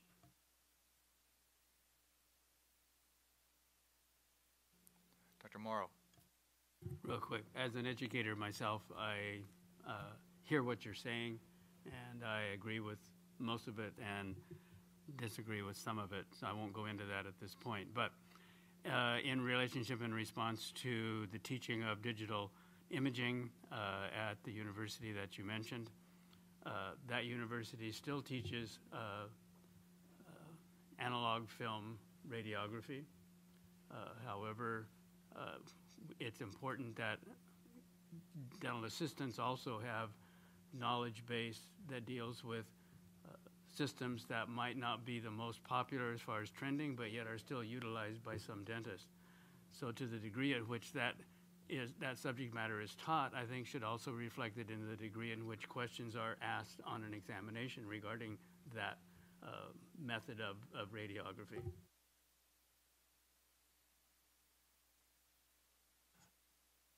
We can move on. So agenda item 5F, the report on the results of the DCA Office of Professional Examination Services review of the RDA-EF clinical and practical examination.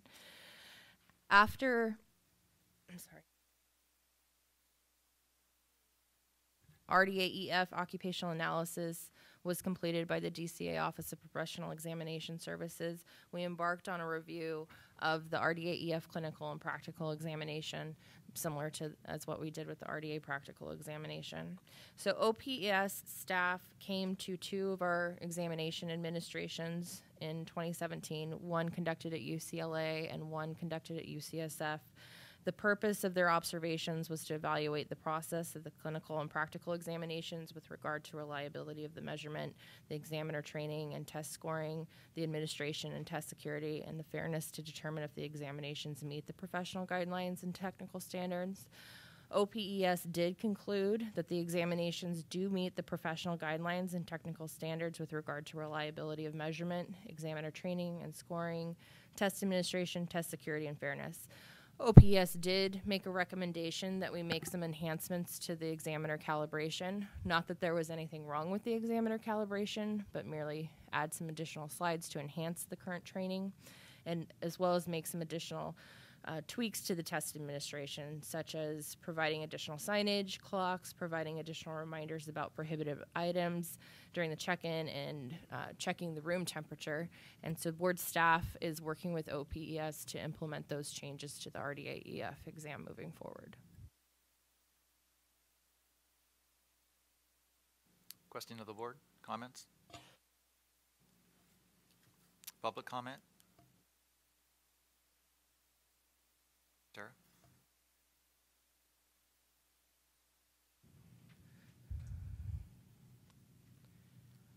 So agenda item 5G, update on the Dental Assisting Council member recruitment. We have posted a recruitment notice on our board's website. I'm going to be sharing that recruitment notice with a couple of the stakeholders who've stated that they're willing to share that on their social media accounts as well. Essentially, we are in the process of recruiting for 2 dental assisting educator positions and 1 clinical position for the Dental Assisting Council. Right now, the applications for the council are due by next Friday, February 16th. Depending on how many applications we receive, we may push that back a week or 2 just to ensure that we have adequate time to receive those applications. And I believe Dr. Stewart has appointed a subcommittee to review those applications. At this point, we expect those applications to be considered by the board at the May board meeting and have those appointments made at that time.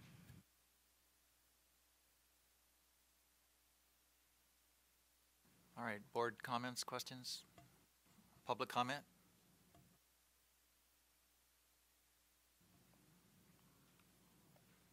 Seeing none? Thank you, Sarah. I think before we get into item 6, I think I'd like to call about a 10-minute recess. Is that all right?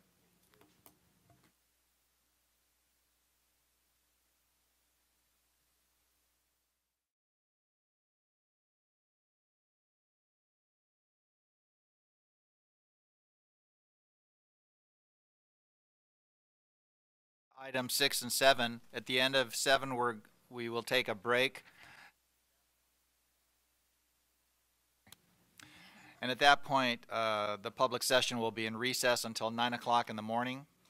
The board will go find a sandwich somewhere. We'll go to lunch, and then we'll hopefully be back here reconvened for our closed session by no later, possibly even earlier than 3 p.m. So for the board, for your understanding.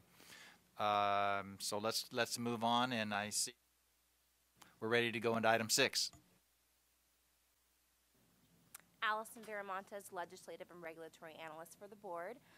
In regards to Agenda Item 6A, the 2018 tentative legislative calendar, I've attached the Senate and Assembly calendars for your review.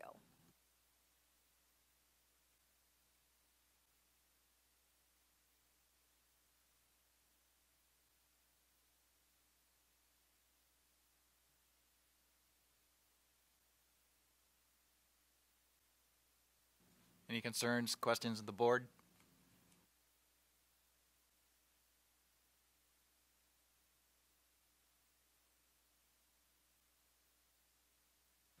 Okay, thank you. Agenda Item 6B, discussion and possible action on legislation.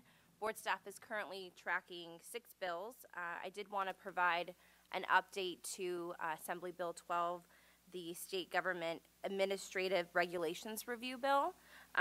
This bill died pursuant to Joint Rule 56 as of February 1st, 2018, and was returned to the Assembly Chief Clerk's office.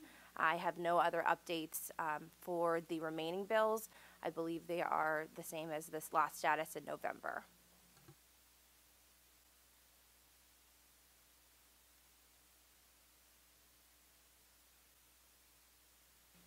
Board questions, comments?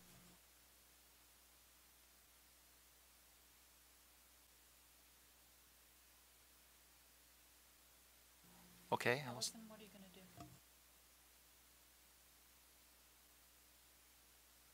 Excuse me, sorry. There has been no update, but I can read their name if there's any public comment about that, if that would be preferred.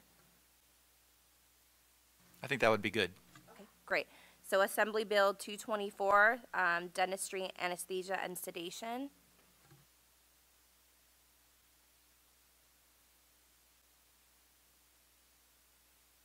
I believe the board took a watch position on this in February 2017.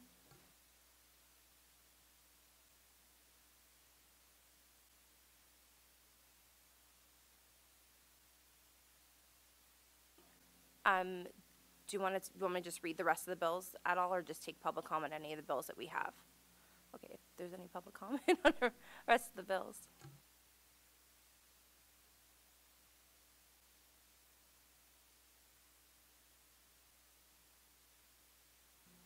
Okay, is there any public comment for any of the bills that are on the agenda?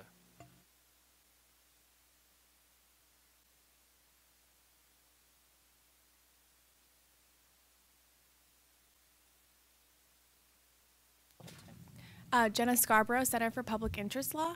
I just want to make sure I'm understanding the status of AB 224, SB 501, and I think it's, I'm not sure if it's 394, I believe is the other one. 392. Mm-hmm. I see, so as of the status that's on each of these, is this as of the last meeting from so analysis AB 224 has been withdrawn? Is that as of the last, or is that a new update? That's the same as it's been since before. There's been no amendments to the bills since we last provided the analysis.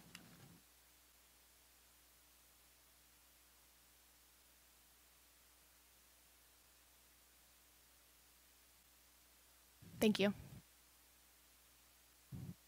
Excuse me, who are you representing again? The Center for Public Interest Law. Thank you.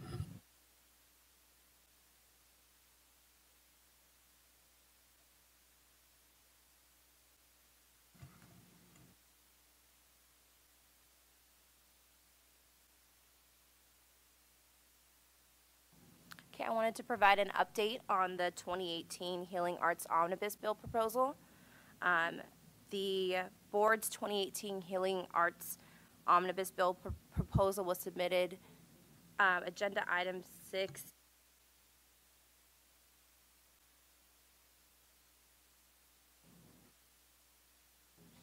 6B, Roman numeral 6, sorry about that. The board submitted the 2018 Healing Arts Omnibus Bill proposal to the Senate Business Professions and Economic Development Committee on January 4th, 2018. And I've attached the language that was submitted for your review. The board language was approved at the last November board meeting, and 2 portions were approved in concept, and the board's legal counsel did approve that as well.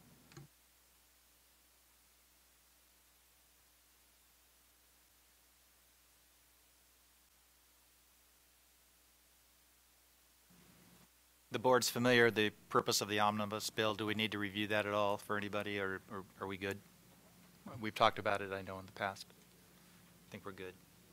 We're good.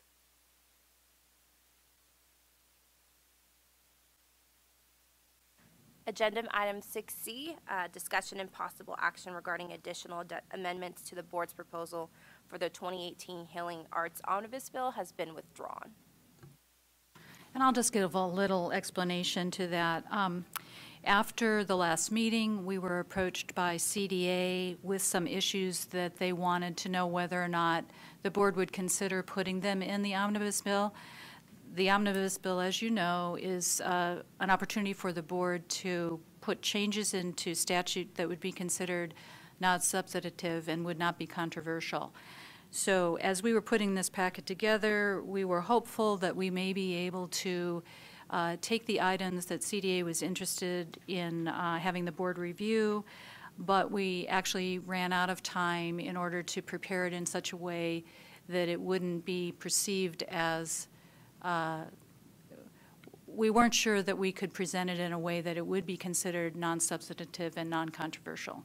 So I contacted CDA and let them know that there would be another opportunity for them to bring those issues before the board, and that those issues could be perhaps resolved or taken care of during their sunset review period. So it's likely that you could see these issues come perhaps at the May meeting when we start discussing future issues to take up during the sunset review period.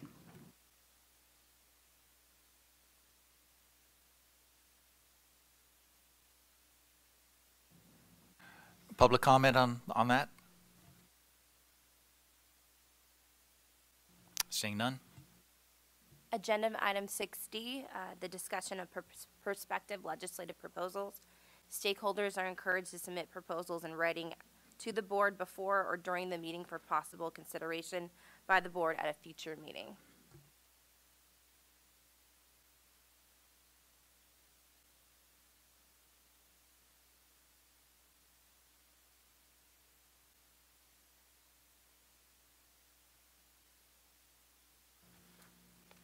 Continue.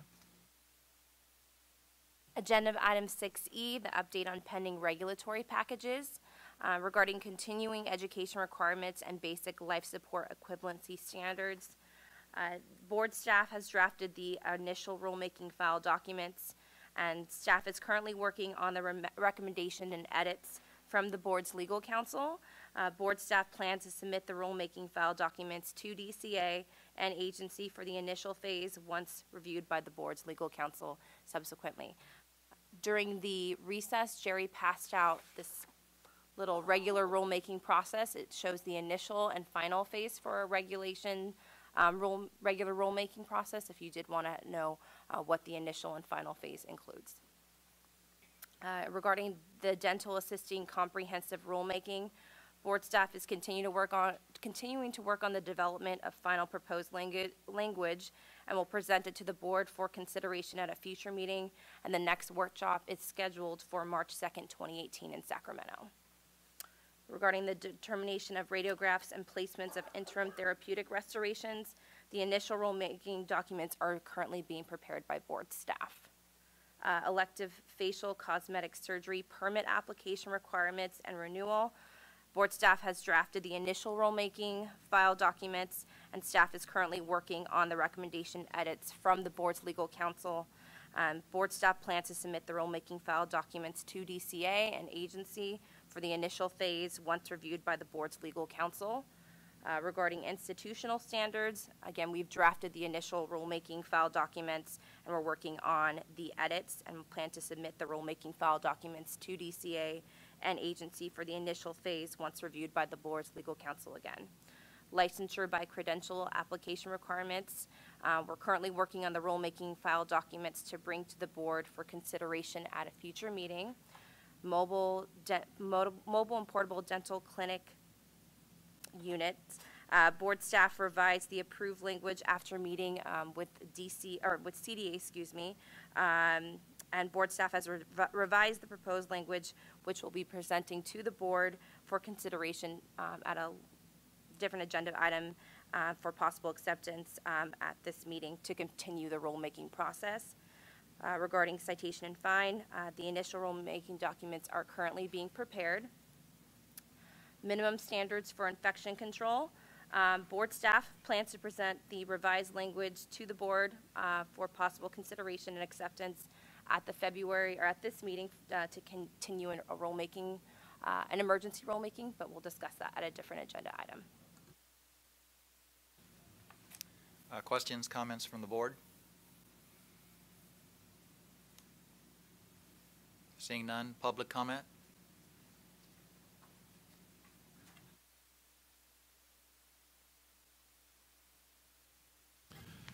Guy Atchison, California Academy of General Dentistry.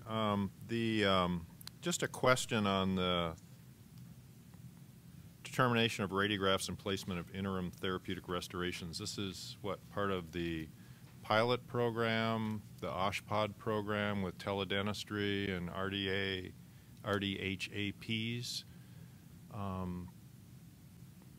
I guess I'd kind of like to know what the status of that is. Is that, I hear OSHPOD programs never die. So are we looking at creating this? I mean, the program keeps going even though the evaluation period is completed. Where are we on that as far as a license category? Will this be a separate licensed category, RDHAP with teledentistry, or?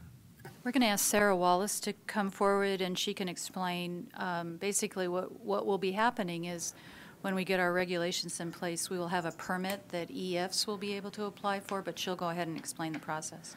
So the status of the health workforce pilot project is it's complete, and then as a result, there was AB 1174. I think it was 3 years ago now, that implemented the findings in statute, and if as it relates to the dental board itself, there were enhancements to the RDA-EF category for EFs to be able to make determination of radiographs and the placement of ITRs. We have approved, I believe there are 2 programs that are currently approved to offer that curriculum. And we have not had any applicants yet, but we have implemented, essentially what will happen is it's not an additional permit category as much as it is an additional qualification on their license to show that they have that scope of practice. So it is in effect, it is implemented, and so the regs have been developed to drill down and make more specific the requirements for that curriculum review. Thank you for that. I thought it was RDHAPs that were part of that, but it's EFs, RDA-EFs? It does impact RDHAPs, and I think Anthony Lum from Dental Hygiene will speak to that, but Hygiene Committee has to promulgate their own regulations, and the Dental Board promulgates our regulations. Ours are relative to the RDA-EFs, while Hygiene Committee has the authority over the hygienist categories. Thank you. And Anthony Lum, Dental Hygiene Committee Executive Officer. Just to comment on that, it's correct that we are also promulgating regulations for the ITR purpose from 1174, and we got a little delay because of sunset, and so we'll be working on that as soon as possible to get those in place. It's actually for not only the HAP category, but also for our registered dental hygienists inclusive who are learning the process in their educational programs. Thank you.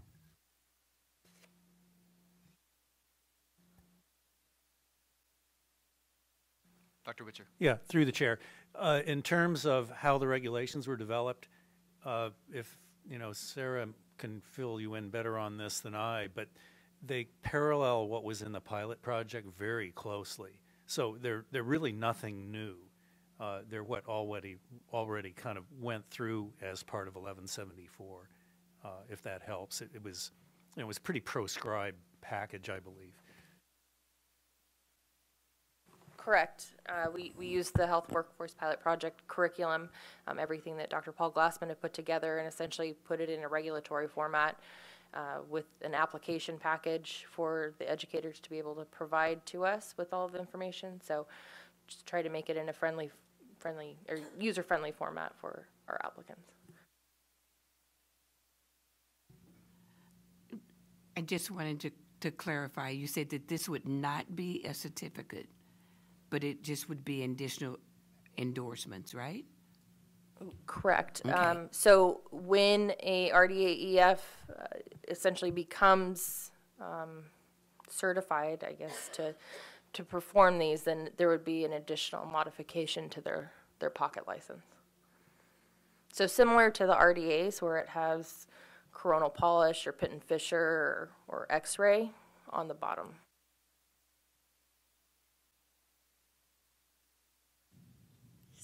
Lori Gallardi, just representing myself. Just a clarification question. So I believe you have 2 providers for the ITRs currently, and can they only offer that course to the RDA-EFs, or can they offer it to the RDA-EFs as well as RDHs?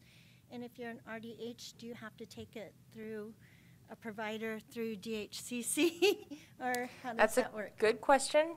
Let me get back to you on that, but as far as right now, the board's authority is over RDA-EFs. So what I've shared with those program providers is that if they needed to get that approval, then they were going to need to talk to Hygiene Committee to see what process they were going to need to go through. But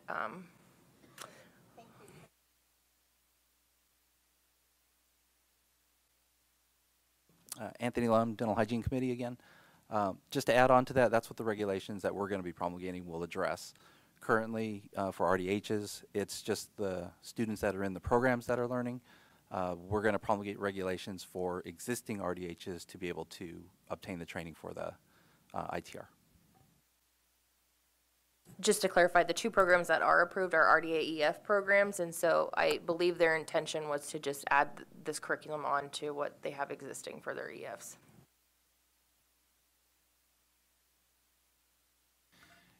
It wasn't all that long ago that several of us in this room were site evaluators for that project, and spent months, I believe even a couple of years, in going out and looking in the community and watching that process. And it was absolutely incredible from my perspective, watching the RDHAPs and the folks out in very remote sites in difficult situations with patients that would have been very difficult to see otherwise, being taken care of and helped by this process. So it's just nice to see that that we can identify an area to help additional citizens in California and get some dentistry to these folks that are most in need. So my comment.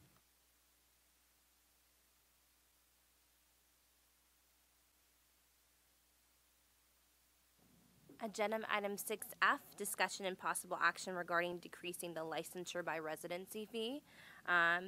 Assembly Bill 179 increased the maximum fee amounts that the board may assess, and as a result, the board raised licensing and permit fees, and that became effective immediately and implemented in Breeze on October 19, 2017.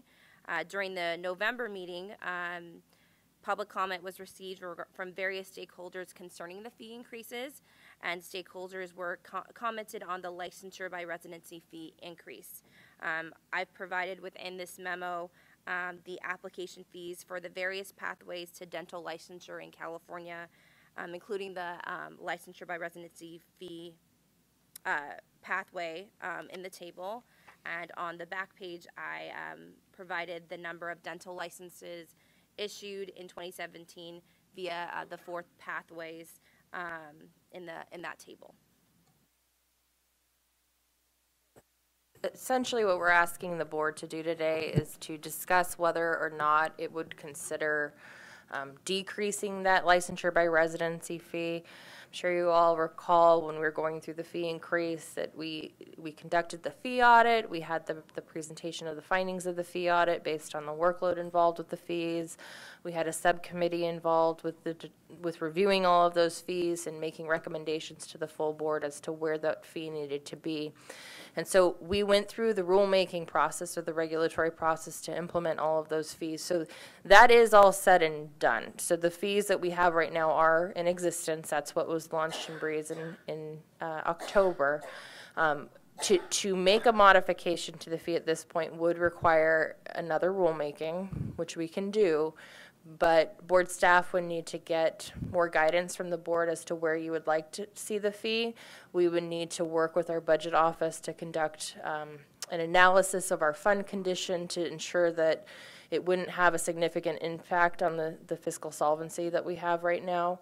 And then we would be able to support that moving forward with a potential rulemaking where we could bring proposed language for the board to consider at a future meeting.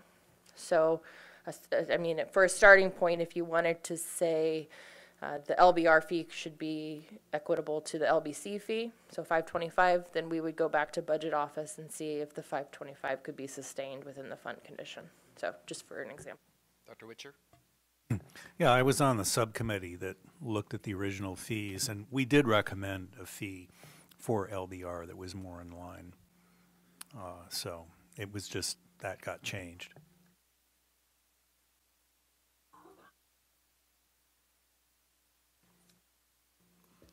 Yeah, so looking at the changes in the fees, you can see that both licensure by rep and by residency used to be $100, and then we moved it up to $400 for the rep and $800 for residency program.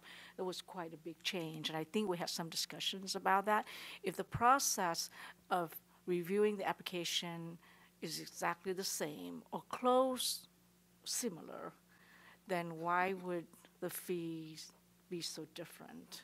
I should give you an example. I'm actually in the process of hiring one of my former residents who did AHED residency with me years ago. Actually, not years ago, like 3-4 years ago. She got married, moved to Texas. She had to take the rep exam.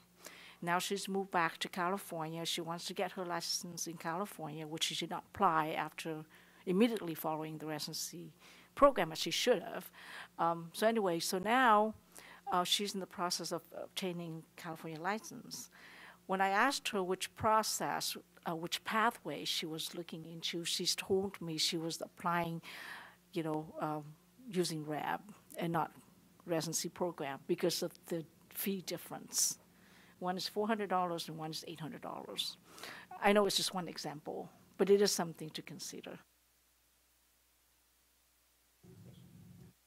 So, I know Bruce, you did a lot of work on this. Was this part of the original? I don't remember this being that. It was pretty across the board about the same, so I don't know how that doubled.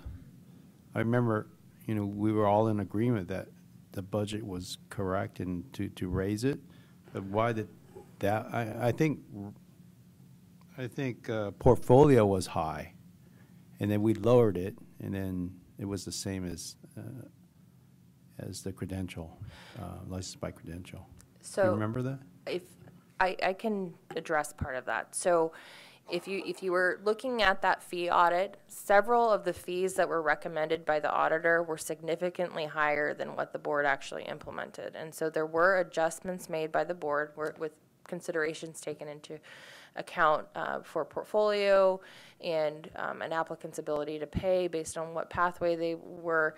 But the thing is, with our fee increase, we still had to reach a certain bottom line. And so adjustments were made to certain fees. While portfolio, yes, was lowered, other fees were going to have to be increased to absorb that decrease over there. So I think that is part of where we got to the licensure by residency fee where it is. The workload was taken into account during the fee audit, but when it got to the board and we have to take into account what fees are, we also had to take into account what the bottom line was going to be and we had a certain goal and threshold we needed to meet on our fund condition. Otherwise, we were going to go into insolvency. So that's where those adjustments came from. Why I understand all that, I just feel like, you know, the differences in the fees need to be revisited because it just, I mean, like, you know, of course, I don't know the staff time that's involved in for each process. It's just that, you know, when for the initial license fee to be so different, you know, using different pathways, I'm just worried that it's really discouraging people, you know, to go through to residency program, or just like, you know, now, like for this particular person, I mean, now she has a choice, you know, and then she would go for the lower fee pathway. You know.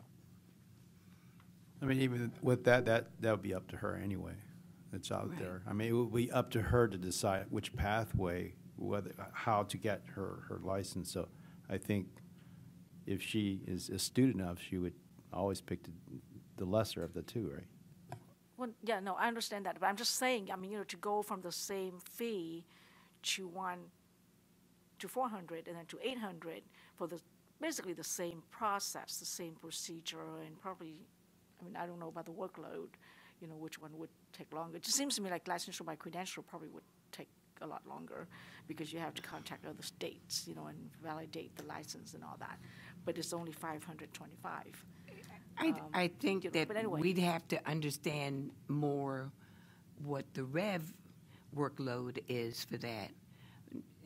So that's my comment on that. But in general, my comment would be that we spent an awful lot of time on this, and I don't know that, I mean, certainly there's always times that you want to revisit things, but I don't know that we want to do that at this time.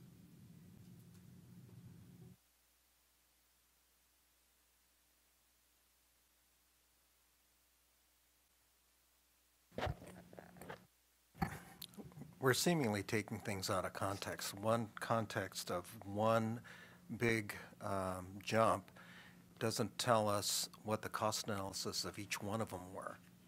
And we should use it in maybe the context of looking at all. So unless we see what the subcommittee did for the cost analysis of each of these categories, it's not a wise business decision, or let alone a fairness issue. I believe that information was provided perhaps before you came on the board, Dr. Chan.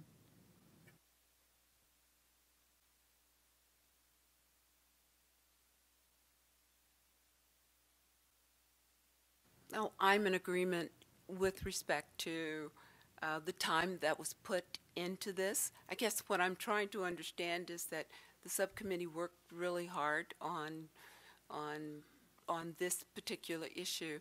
Did the cost change between what the subcommittee recommended and then when we did the budgeting process?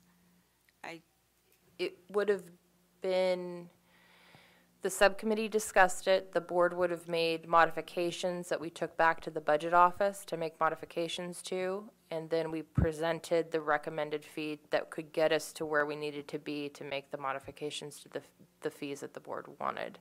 And so the final product that the board adopted were these fees. Okay, and then we adopted it. So I'm concerned about the amount of staff time, about the amount of time going back into this, the amount of staff time, and that equates into dollars and cents as well. And again, the individual still has a choice in whether or not they want to select these 4 options. And so I don't know how much good it would do us to go back and revisit this again, because if we do, it's still going to throw off the budget. We'll have to take it from somewhere else.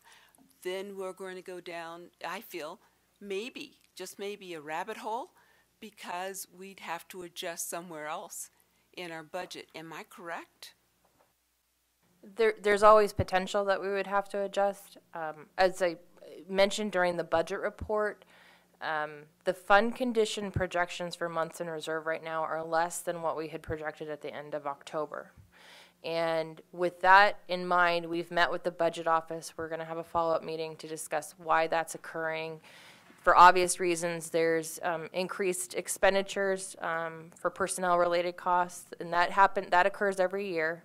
But taking that into consideration, that's probably going to up the schedule for us to conduct our next fee audit, where we thought it probably wouldn't be until 2 sunset reviews. It may be sooner than that. Ms. Medina? I would have to agree in the sense of looking at reducing the fees. Honestly, when you look at the jump, it just doesn't make any sense. I know that when you're looking at how much time has been put into it, but in reality, if it doesn't look right, it doesn't look fair. I mean, I think it's proper that we look into it more, because it's just a huge jump. Do we need a consensus to move forward with this, to see if we can look at reducing the fees?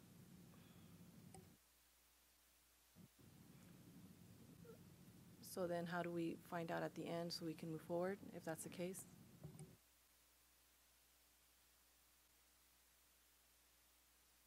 We're not through with the discussion yet, but we could get to a motion. And as I recall, when we were discussing the fee audit and proposed fee increases, we had discussion about the fact that we weren't sure how this would project out, and we were going to see how it went. And if we were ahead of projections, we might actually reduce some fees. And so I would say it's just a little bit premature to be making adjustments, and if we're going to make them, maybe they would need to be more across the board, and it could be taken up then. Now I'm hearing our projections are below where we hoped they would be, you know, which raises a larger question of, do we need to raise, you know, do a fee audit earlier? But I think rather than piecemeal this, we may want to wait a little bit until things crystallize a bit more and then take it up then. Just a suggestion. Sorry, again, we've just started the collection of the revenue. Our biggest revenue category is the renewal fees. And so we've just started at the end of January collecting those renewal fees. So we won't really, I mean, we base our projections off of workload and revenue document that we work on every year based on our past year's accounting and population of renewals or applications. And so it's an estimate, it's a snapshot in time. But it is, as Dr. Witcher said, it is early on in this process where we just started collecting that revenue, and we've only just collected the application revenue over the last 3 months. My assumption is, and my memory tells me that the consultants that we utilize to look at and basically do a process audit for our licensing had some basis for putting a fee of $800 onto the licensure by residency.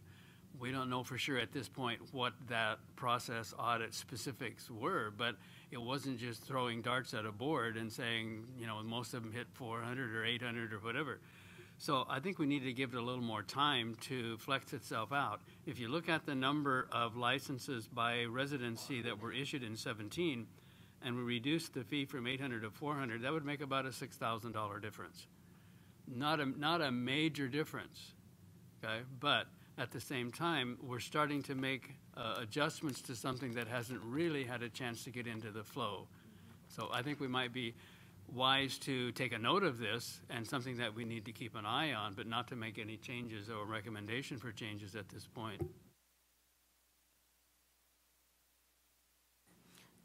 Yeah, and I would agree, you know, with that assessment that Dr. Witcher and Dr. Morrow mentioned. However, I do want to have that noted in the minutes that we do need to look at it, because it does give that perception of not fair and not justifiable. Dr. Morrow, are you comfortable with crafting a motion that will encompass encompass Yes, those thoughts? I'm comfortable with drafting a motion off the top of my head that we are aware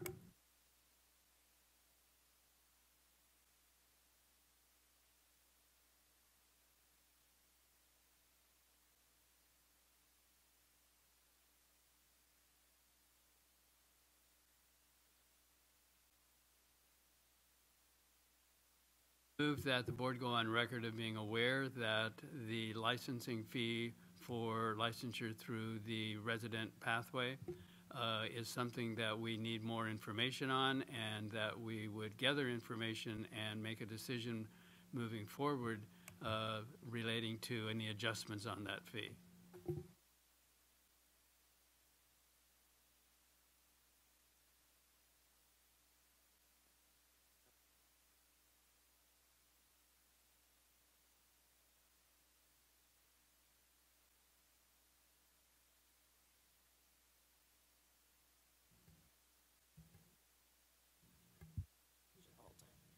Oh, okay.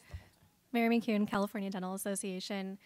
We appreciate that you guys are opening this discussion again. We want to make sure that at whatever point you guys do consider rulemaking, that any adjustments are equitable. And we also want to keep into consideration the financial solvency of the dental board as well. Other member comments that we've received are the extreme increase from a couple $100s to $2,000 for the GACS permit. So we just wanted, if you guys are going to take that into consideration for the residency at some point, just putting that out there as well. So thank you.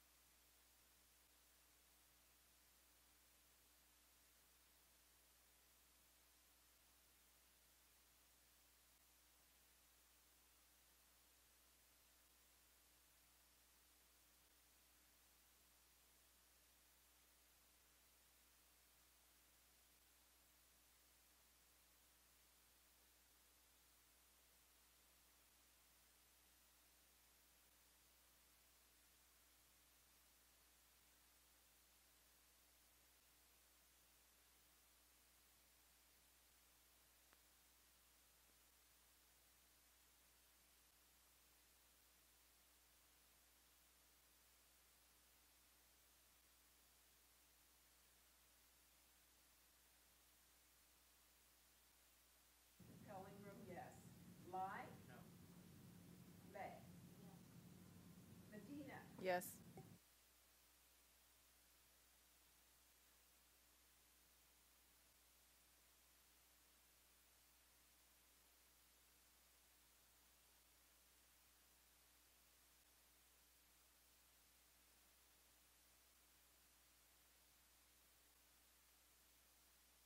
Agenda item 6G, discussion and possible action regarding the regular rulemaking to amend California Code of Regulations, Title 16, Section 1049, relating to more mobile and portable dental units. Staff presented revised language at the August 2017 meeting for the board's consideration, which was approved unanimously.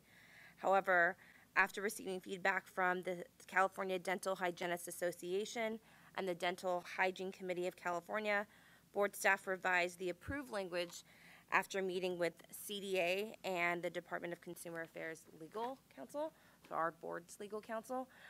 Therefore, board staff is presenting amended proposed language at this meeting for the board's consideration to continue the regular rulemaking process.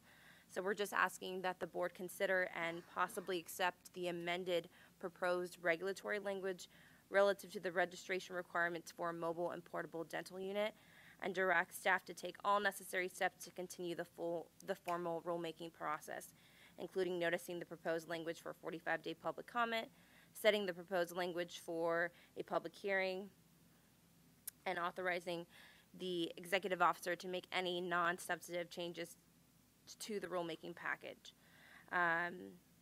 If after the close of the 45-day public comment period and public regulatory hearing, no adverse comments are received, authorizing the executive officer to make any non-substantive changes to the proposed regulations before completing the rulemaking process and adopting the proposed amendments to California Code Regulations Title 16, Section 1049, as noticed in the proposed text.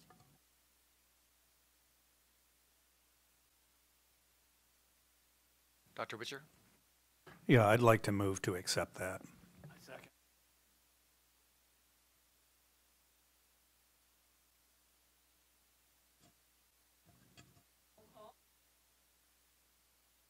Sarah, did you want to have a comment, or we need public comment?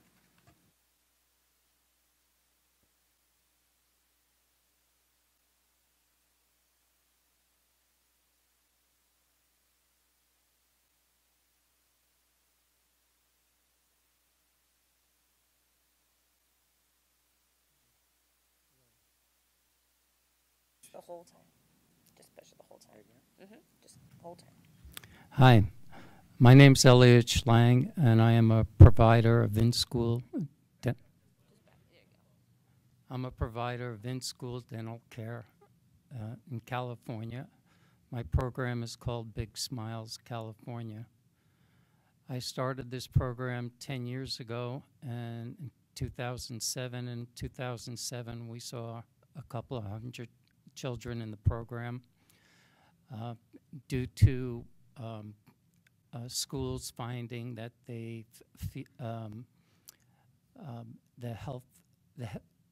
schools concerned with the health care provided to children, they've been engaging more in contracting with healthcare providers to provide in-school services. Over the last 10 years, my program has grown substantially, and in 2017, we saw 60,000 children in California. We provided approximately 60,000 sealants and 25,000 fillings, and tried to motivate as many children as possible to take better care of their teeth. Over the last 10 years, I've been working with academicians and California state regulators, the Department of Healthcare Services, and Delta Dental in improving the methods in which my program has been operating. I'm also part of a national program where in 2000, it's called Smile America Partners, where in 2017, in 18 states, we saw 500,000 children. The reason why I've come here was that last week, Gail Matthey of the California Dental Association told me that this matter was going to be taken up today, and she asked me to look over the proposed regulations to see if there was anything in them that concerned me. I believe that the proposed regulations will help to ensure that in-school dentistry and other mobile and portable dentistry programs, whether they be in nursing homes or elsewhere, will be very well, the processes that are used will be, the regulations will be very helpful to ensure that everything is done properly. There was one matter which is of great concern. I just wanted to throw in that besides the 60,000 children that the program saw in California, I personally provided 2,000 of the fillings that were done. The matter that in the regulations, which was of great concern to me that I saw, which was missing, is that there was no provision for the digitally recorded and preserved verbal consent, whereas in K1 it talks about consent for services and signed consent. There's no provision for digitally recorded consent, and this would create a pretty big problem to the program.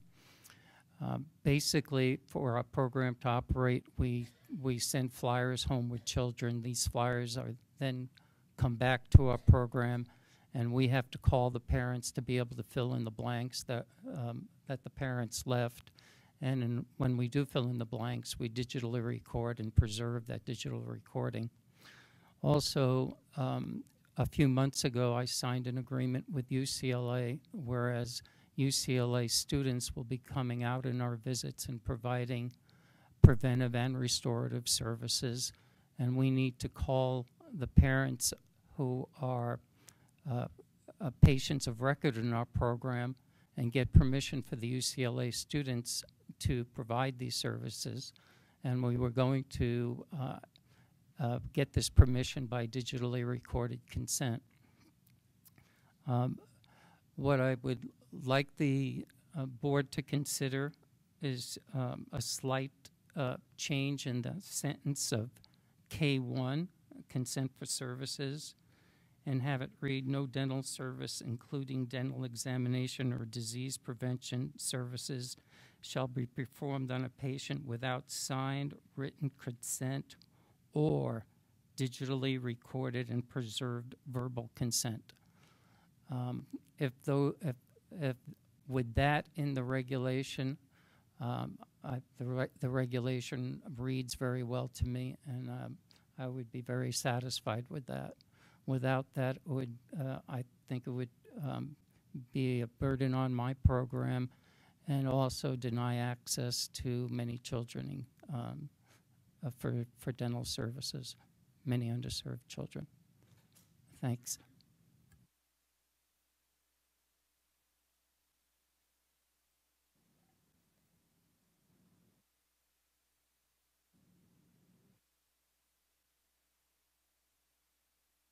So I wanted to clarify, when you collect the digitally recorded consent, how is that where it's, I guess many other organizations can use that, maybe not in a positive way, probably to go back and just input the information in case they're being audited or so forth.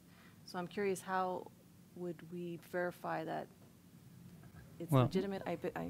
When we digitally record consent, we have a call center, and the call center works by script, and it reads the question. It reads a paragraph and a question to the parent, and the parent answers the question, and then the outbound caller or the person on the call with the parent then reads back what the parent agreed to, and then that continues until the process is completed, and that recorded consent is preserved, and also a written version of it is placed in the patient's chart, so that when we go into a school and we get the record, we have what we have consent for, and also the health history, etc.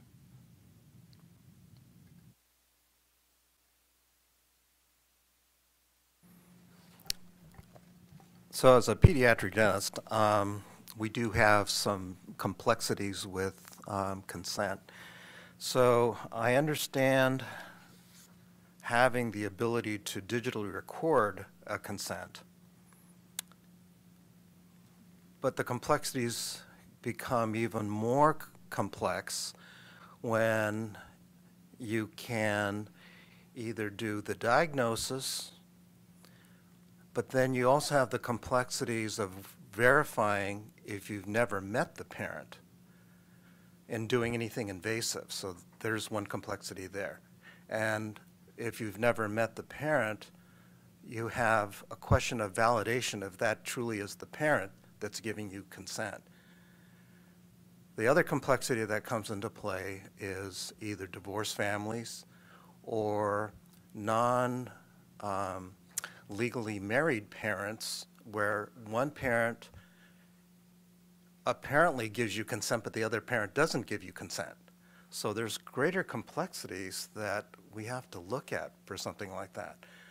When a grandparent brings in a child, they may not have the ability to give consent either. Again, you've never met the parent. So does that put you at risk? Yes, it can. We run into this on a daily basis. one thing that my program doesn't do is we don't use any anxiety relieving medication whatsoever. So at least we don't have to deal with the consent of medication. But yes, it is confusing sometimes who is the legal guardian of that parent. However, I believe that we put in as great an effort as any dental office puts in to verify that the person that we are speaking to when we do get verbal consent is the legal guardian. Usually if we're outbound calling, the school has provided us with the phone number for the parent, and that's the phone number that we call. Or if a parent calls us to enroll with the parent, we verify with the school that that child's a patient of record and who that child is. When a child is seen by us, the school verifies that the child is a child of the school and that we did receive consent. So we're working not only with the legal guardian, but with the surrogate guardian of the child, which is the school. Now, as far as your question is it the grandmother or is it the aunt? When in a dental office, when someone brings a child in for services and they say they are the legal guardian, usually there is not a formal request of proof, such as whatever document you might need to prove that you are the parent of that person. The processes that we go through on verbal consent are, I believe, equivalent or more thorough than a dental office does by just someone registering as a patient and saying that they are the legal guardian. But in the cases that we're talking about, the reason why we're in the school is that the school is complaining that the school nurse has been trying, we're a safety net, the school nurse has been trying to get these children into dental offices for unsuccessfully for long periods of time through contact with the parent. This safety net, which only sees approximately 10% of the population of each school, which is in each school we go to, is has a high Medicaid enrollment in the school. We are the safety net program for kids who are not taken to dental offices, and I totally agree. A dental home would be better than a virtual dental home, which I provide, but there's 5 million children in California covered under Medicaid, and there is very low utilization for in terms of the percentage of these Medicaid children compared to middle-class children who are taken in for services. We're doing the best we can under the circumstances to provide fillings, preventive dentistry, and oral hygiene instruction to these children. And these children would not be able to have these services if it weren't for us. There's only so much you can do to make sure that it's infallible, and I believe we're doing everything that we can. And to have a written consent, let's say, supersede the validity of a digitally recorded verbal consent, I don't think it would be fair, because this written consent essentially comes by messenger of a child going to their home, someone signing it, and coming back. I believe the digitally recorded consent that we have is more valid than that.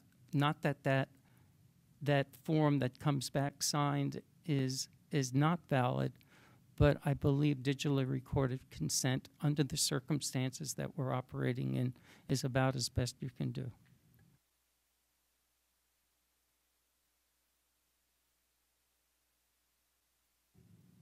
I just wanted some clarification. I have had things where I've done by telephone, and you do your transaction or you state what it is you want, and then there is a separate question that you have to answer yes or no to, and that is, I want to confirm that on this date you have done this. Is that a part of what you do, or are you just recording? No, that is a part of what we do, and everything that's recorded is then read back to the parent to confirm that this is what they agreed to. So you're essentially reviewing everything twice, and you're recording the date and time of the call. So if that's the case, I don't have an issue with this. But what if others do not follow that same guideline? And how will it be written if they follow? Because we could have this organization that's doing it properly, but then, well, how can we ensure that other organizations are also doing it that way?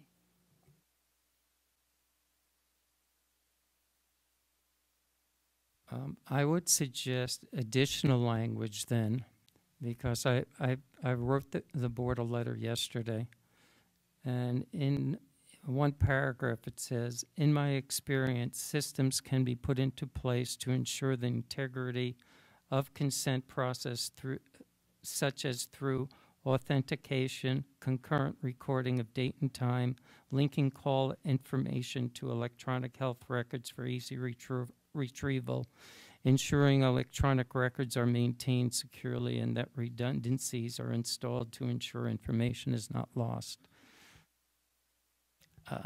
I don't know if the absolute detail of that needs to be in the regulation, but certainly a sentence that requires that the most up-to-date electronically recorded, digitally recorded verbal consent systems be used can be inserted there, and I would be pleased to see that all other operations that are similar to mine operate in the same way. I'm going to go ahead and recognize Mary McCune, who's at the table to speak as well, and then we'll go to Dr. Chan. Mary McCune, CDA. I just wanted to say thank you to Allison and Sarah for helping us. We've been working on the regulation language for quite a long time, and so far we just were able to read it earlier this week. Our first glance, we're very pleased with the language. We'll be offering a couple technical non-substantive changes during public comment if that process is started from this meeting. We also will be reviewing the digitally recorded consent piece, and we'll be considering that in our public comment as well.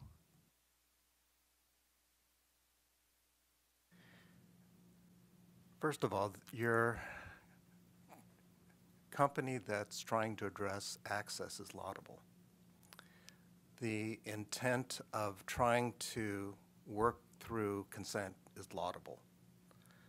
But the reality is that, let me take the piece of having the verbal consent. There are times when we, as a pediatric dentist, get a verbal consent, but it's with not proceeding with anything that's invasive, any kind of restorative work. It's relationships. So when we do the verbal consent, it's with a known parent. The parent knows who you are, you know who the parent is. But in this case, you don't know who the parent is. It's not about knowing, it's about the relationship that that person gives that trust to you.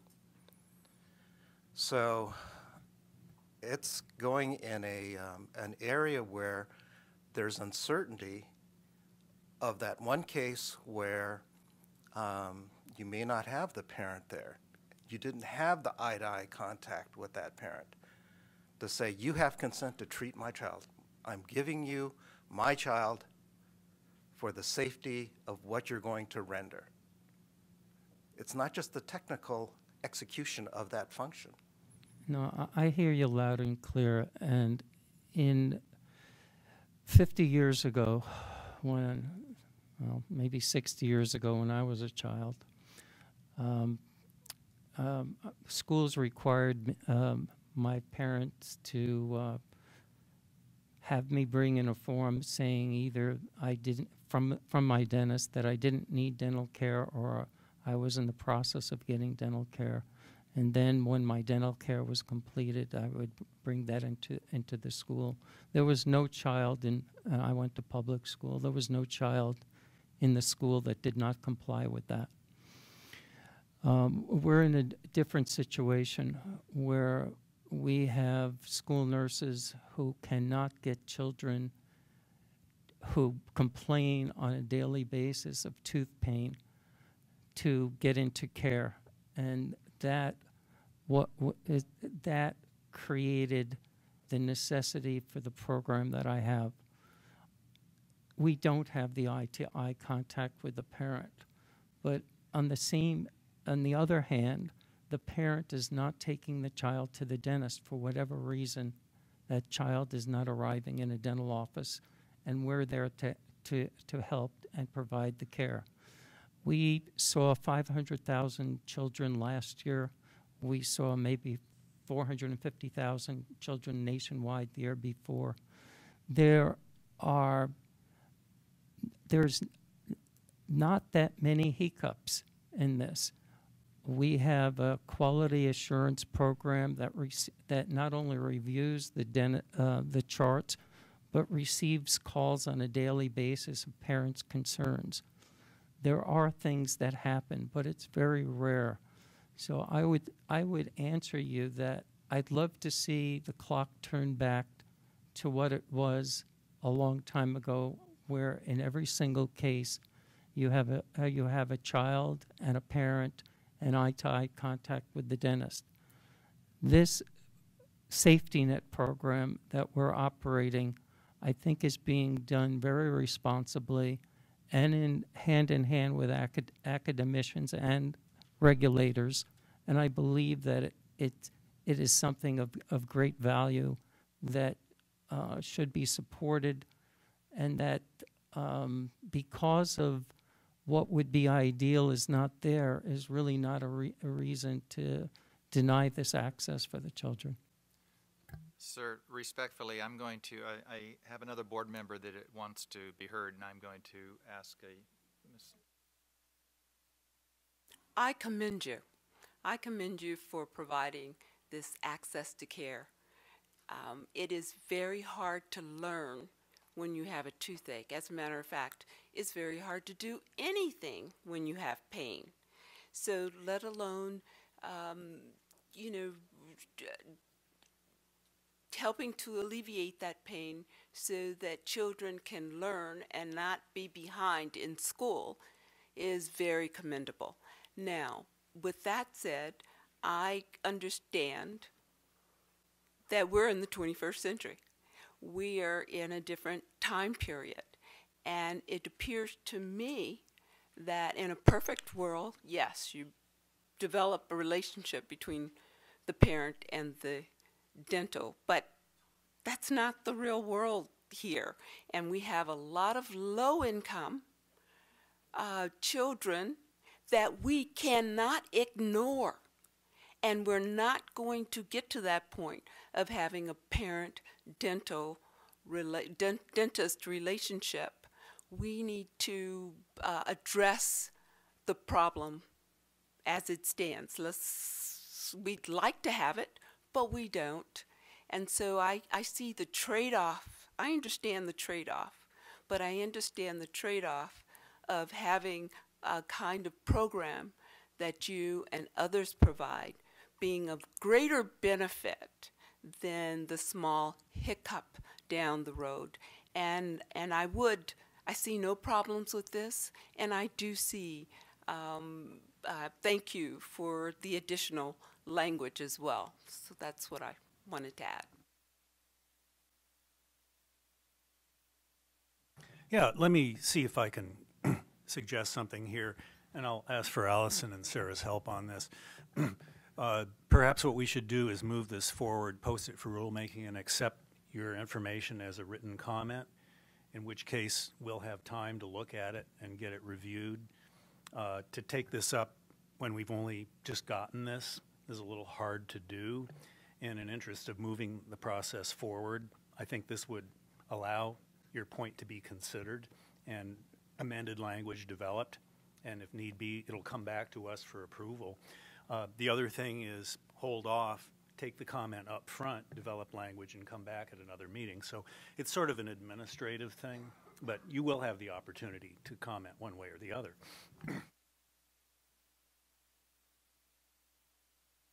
Just to clarify what Dr. Witcher said, I think he is outlining your options. You can move forward and accept the language as it's presented to you without the amendment that Dr. Schlang is suggesting.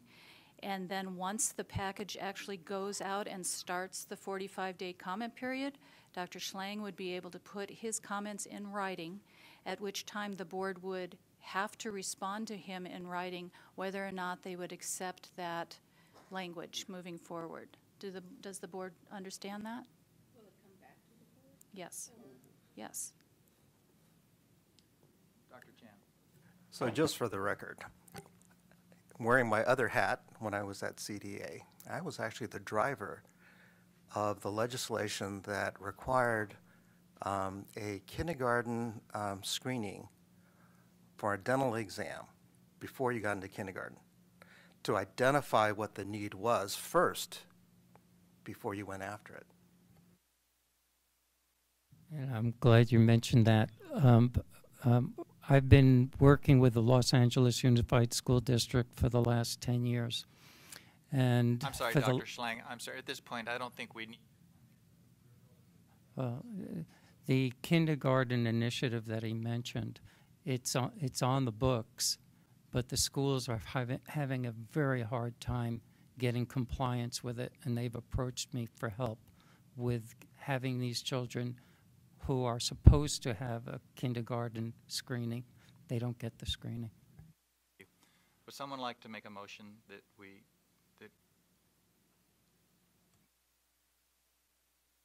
So I'll move that we go ahead and post the proposed regulatory package for rulemaking as outlined by Allison.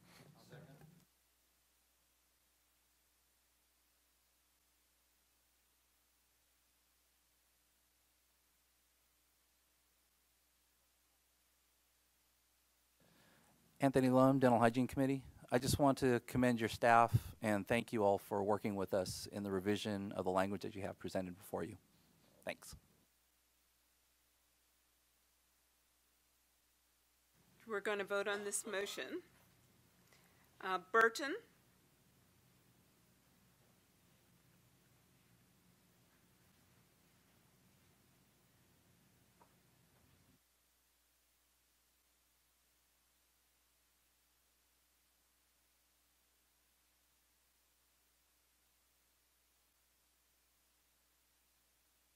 I thought about passing and coming back, but I'd like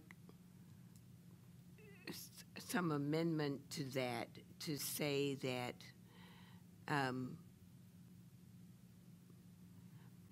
we heard these comments and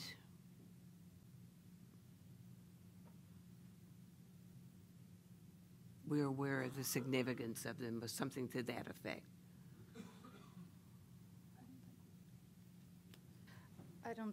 I'm not sure. I'll check with Michael as to whether or not the motion needs to be amended, but the minutes will reflect that Dr. Schlang gave testimony and that the board's acknowledges his comments and essentially requests that he submit his comments during the formal rulemaking process. Right, I'd agree. In order to move this forward so that we can begin the regulatory process, there's no need to put any mention about the comments because as was stated previously, there still will be the 45-day comment period where everyone will be able to comment, and those comments would still come back to the board for approval. And if at that time there are any suggested changes to the proposed regulatory language, that's when it can be made. So this isn't the first and the last time the board will see this. Okay, let me start again. Burton? Yes. Chan? Chappelle Ingram, A. Lai? Yes. Lay? Yes. Medina? Yes. Morrow? Yes. Stewart? Yes. Witcher? Yes. Mr. President, motion.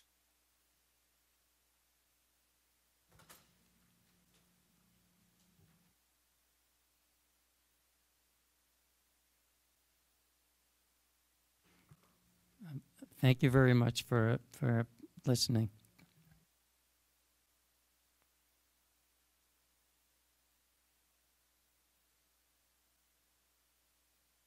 Thank you.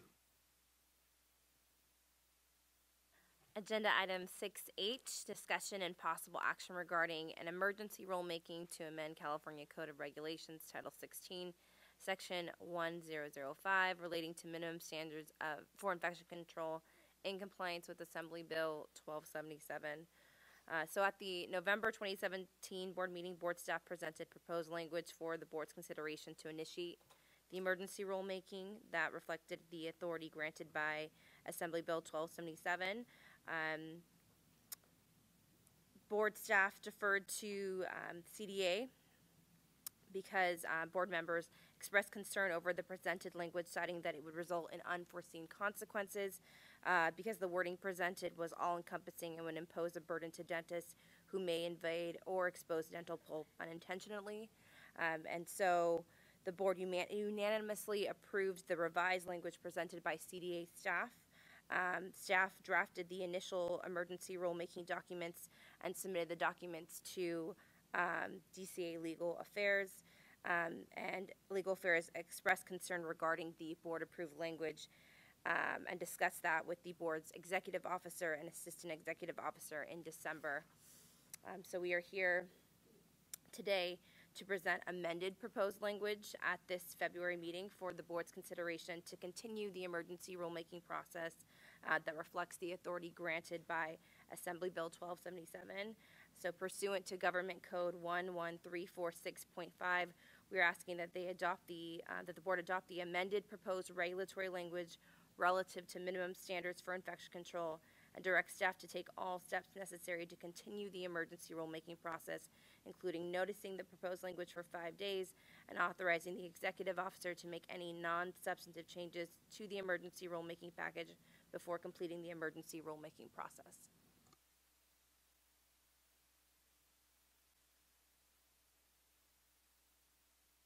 Board comment, Dr. Morrow.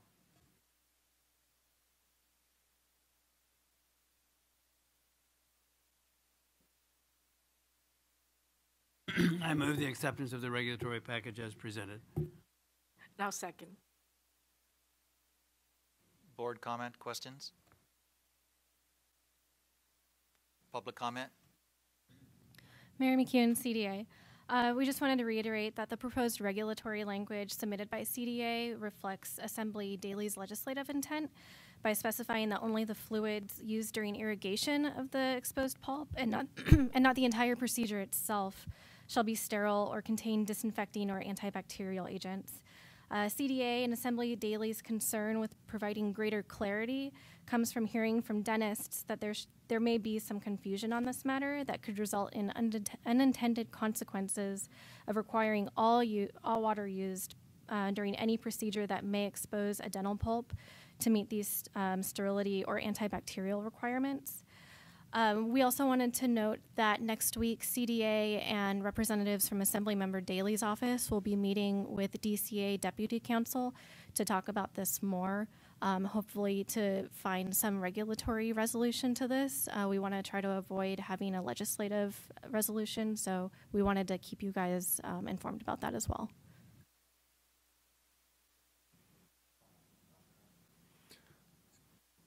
Dr. Guy Atchison, California Academy of General Dentistry. There is tremendous confusion on this with the alternative to sterile water, irrigants, water that contains disinfectants or antibacterial properties, which has no standard. So I'm asking where that standard is going to come from if we have water systems. Our office has a water disinfection system for all the water that goes to all the units, but will it meet the intent of this law? I don't have any way of knowing. The manufacturer is not going to say yes or no. Do I have to do water testing myself on a regular basis? I think there needs to be a lot of clarification on that.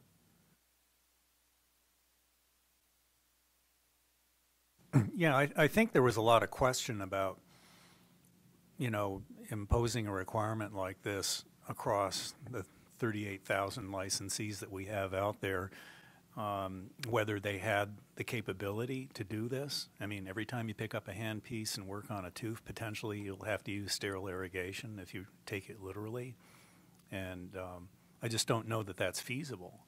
So I think there's a lot of questions here. I mean, the intent of the CDA's proposal was to make the language more specific. Unfortunately, we seem to have run afoul of the APA standards by doing that somehow. We have, until the end of the year to enact emergency regs. Maybe we shouldn't post this for rulemaking right away, but give them a little time to see if we can work something out with DCA Legal first. I think we might run into compliance problems if we get the cart before the horse here, would be my concern.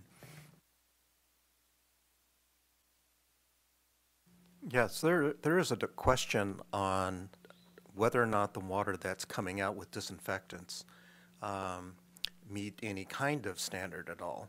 And apparently what happens on the MSDS is that on the instructions for a lot of the disinfectants, it says refer to the manufacturer, which doesn't help you.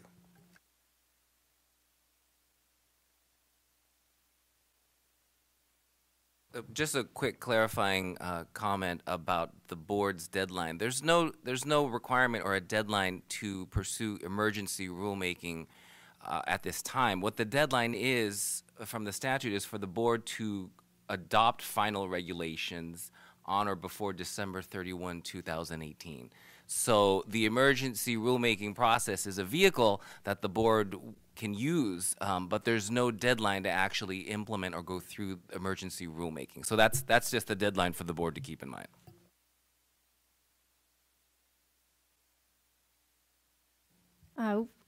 CDA would respectfully ask the board to consider delaying initiating the emergency rulemaking, at least until after we're able to convene with Assemblymember Daley's office and DCA Legal to see if there is a way that we could adopt either the originally proposed language from CDA, some other type of language, or if there's a legislative route that we could circumvent having to go through the emergency rulemaking process for the actual legislation from last year.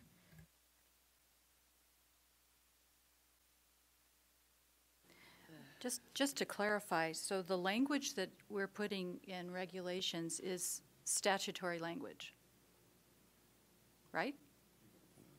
But Mary, you have indicated that you're not going to try to change the statute. So I'm not really clear how waiting. That we haven't committed to not changing the statutory language. We're waiting until we meet with them to see if it's going to be a legislative route or a regulatory route that we can use to address the issue. It could be introducing another bill, going through omnibus, something like that. We just don't know what that is yet. Okay, so Michael, based on the discussions we've had, with the current statute as it stands, this essentially is the regulatory route. There wouldn't be a change in regulatory language. This is the regulatory route. So. Right, based on how the statute was written, this is the route that we have to take in order for it to go through and get approved by the Office of Administrative Law. Because this isn't one of those statutes where it sets out the rule. The statute basically told the board, here's what you gotta do, make the rule. And the statute sets out the exact language. So that's the language the board has to follow. Therefore, there really isn't another alternative in terms of the regulatory process because of how this particular statute is worded. Then I would amend my request for a legislative alternative, if feasible, to consider delaying the emergency rulemaking to see if there's a legislative pathway that we could use. Well, and I would just comment that the two could go simultaneously. I mean, the board could accept the language, because this is what we have to work with now, and show good faith that we're trying to comply with the statute as it was developed by Mr. Daly, and so that we're not trying to impede the process in any way, while at the same time stakeholders can go ahead and see if the statute can be changed, because the board can withdraw this at any time. But if the board drops this at this point, I would rather it not come back, that the board isn't trying to comply with the statute that stands now, because we don't know whether stakeholders will be successful in trying to change it. Does Dr. Morrow?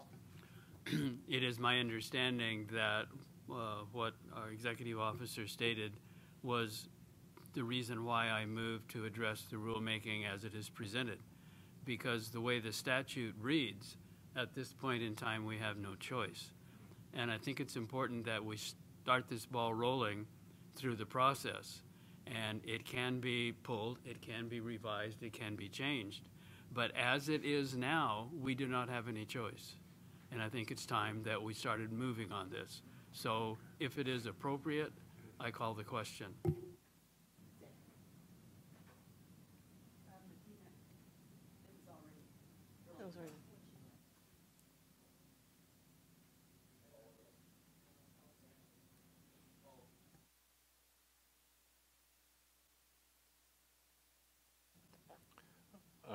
Dr. Guy Atchison, California Academy of General Dentistry. So just to be clear, if this goes through the way it is, then this board is going to be responsible for defining what antibacterial and disinfectant properties the irrigant has to meet as an alternative to sterile water. Yes or no? In terms of how the enforcement goes, it's still going to be on a case by case. So there's no, unless the board wants to put in those standards, but the way that it's reading in terms of recognized disinfecting or antibacterial properties, that's the phrase that you're referring to, correct? Correct. Okay, so that's why if the board wants to say you have to meet this particular one from this one, as long as they can point to a recognized one and that it's out there, they can still do it on a case-by-case basis, and no regulations will be required, because it's only if you have a general rule of application that the board's going to need to have regulations developed further. See, when people read this law, they stop reading at sterile water. And there's a very different standard between sterile water and an irrigant that has antibacterial or antimicrobial properties. They're not equivalent in any way. So that's where this confusion comes in.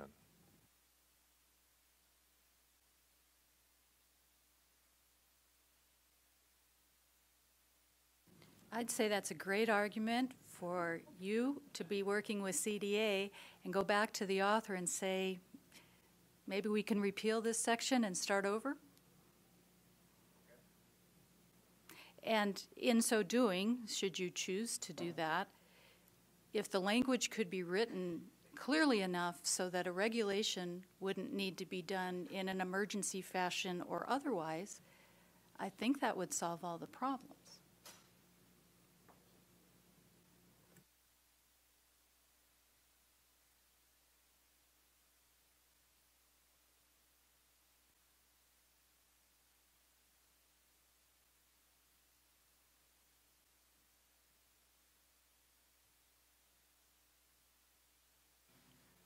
Okay, we are making a motion on 6H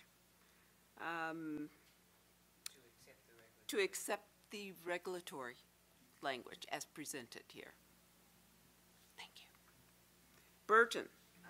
Chan. Aye. Chappelle Ingram. Lai. Yes. Lay. Yes. Medina. Yes. Morrow. Yes. Stewart. Yes. Witcher. We have, motion passes.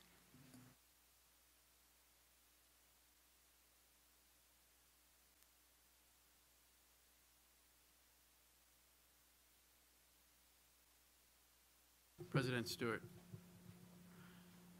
could I have the privilege of, after the fact, I believe at the time that the board was reviewing this legislation, that there was an attempt made to clarify that confusion regarding involving the Pope in the statute itself, and that was unsuccessful in getting any change. And I believe that we are now struggling with that.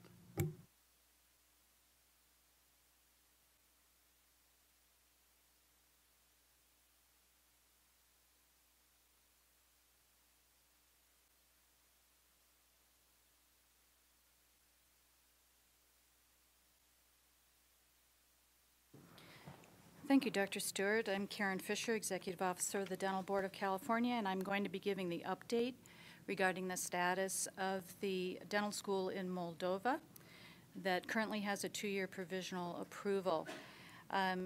If you've read your memo, it essentially outlines that the school, we have been working closely with the school to try to comply with the deficiencies that have been outlined. The school has been very responsive in submitting additional documentation as we go through the process. The latest package, or a package that was submitted, was reviewed by the site evaluation team, and they determined that deficiencies still existed. The school was notified, and I can let you know that yesterday morning we received already a response to the deficiencies, and the site evaluation team will now be looking further at the documentation that has been presented. The deficiencies are outlined on page 2 of your memo.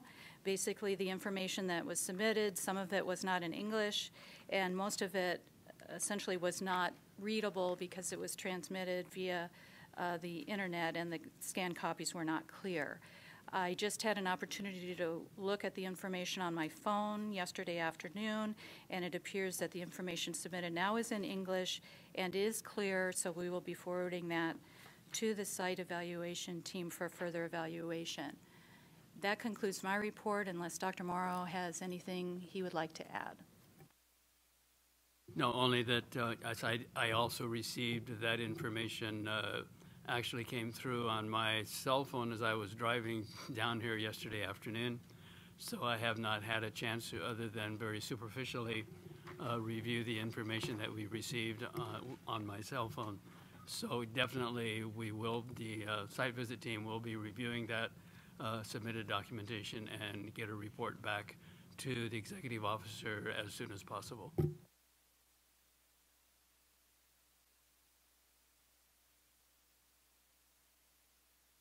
Comment?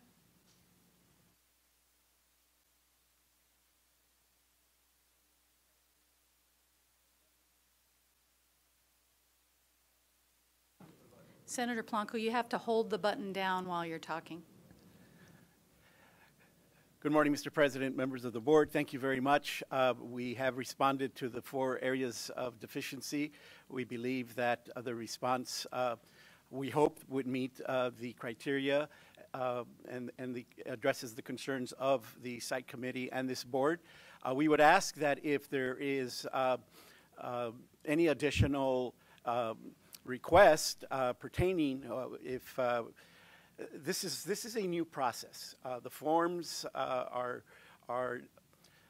new. It's a new process for all of us in the sense that this board is reviewing it for the most part for the first time. The assessment on, we want to definitely address the issue of the assessments on the pediatric and geriatric patient care. Those are not listed as one of the 14 standards in the CCR. However, they are incorporated into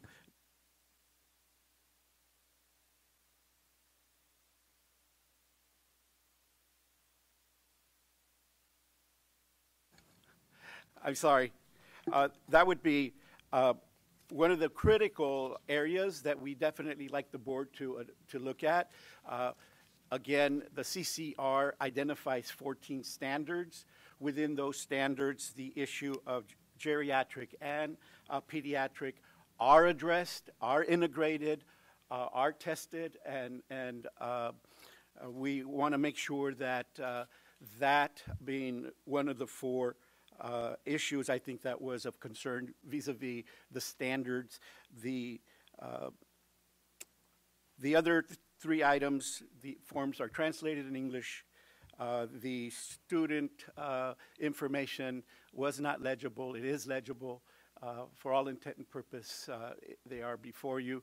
We would ask that, if possible, we would ask that it be reviewed as quickly as possible. We're eager in wanting to meet the requirements and make sure that all the safety issues are addressed and the standards are addressed. And so we would ask that if the board does come back with an early decision, that we be informed of that. And pending the final outcome from this board, we would appreciate any consideration in expediting the matter.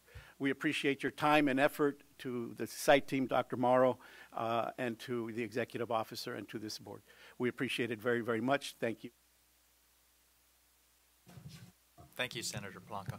I have a question.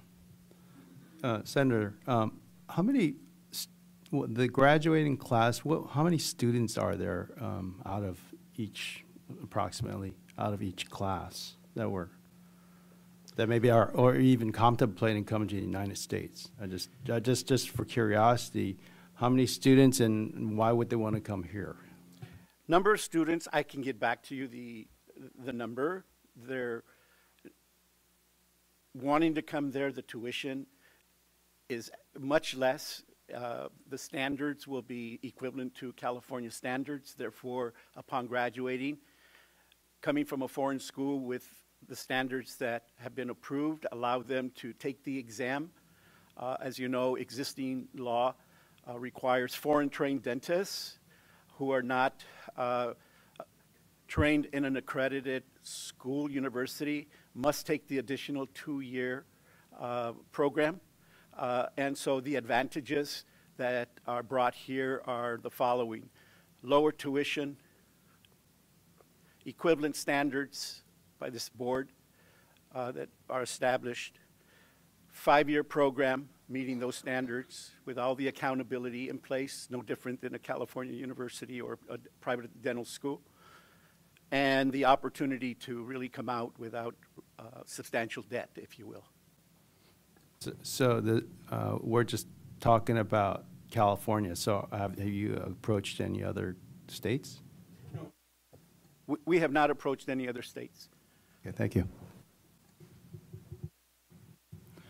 If I could respond, Dr. Lai, to your question, the site visit team requested the records of 20 randomly selected students that graduated in the class of 2017.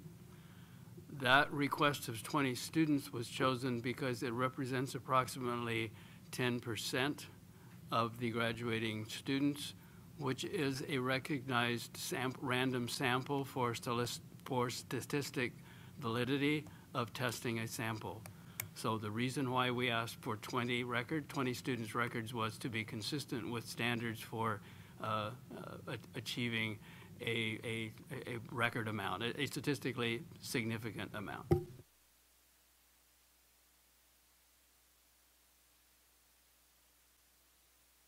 Thank you, Mr. President, members of the board.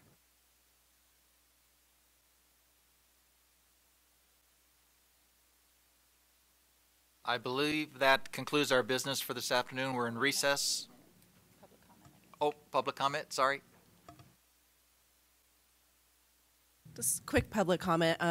Thank you, Mr. President and members of the board. My name is Melanie Rowe. I'm a CRNA, a certified registered nurse anesthetist. I'm here on behalf of the California Association of Nurse Anesthetists. And we understood that you guys have a lot of work on your plate, but this morning definitely illustrates that. So I just want to say that we look forward to conversations that we have with you in the future when you guys have time. Thank you.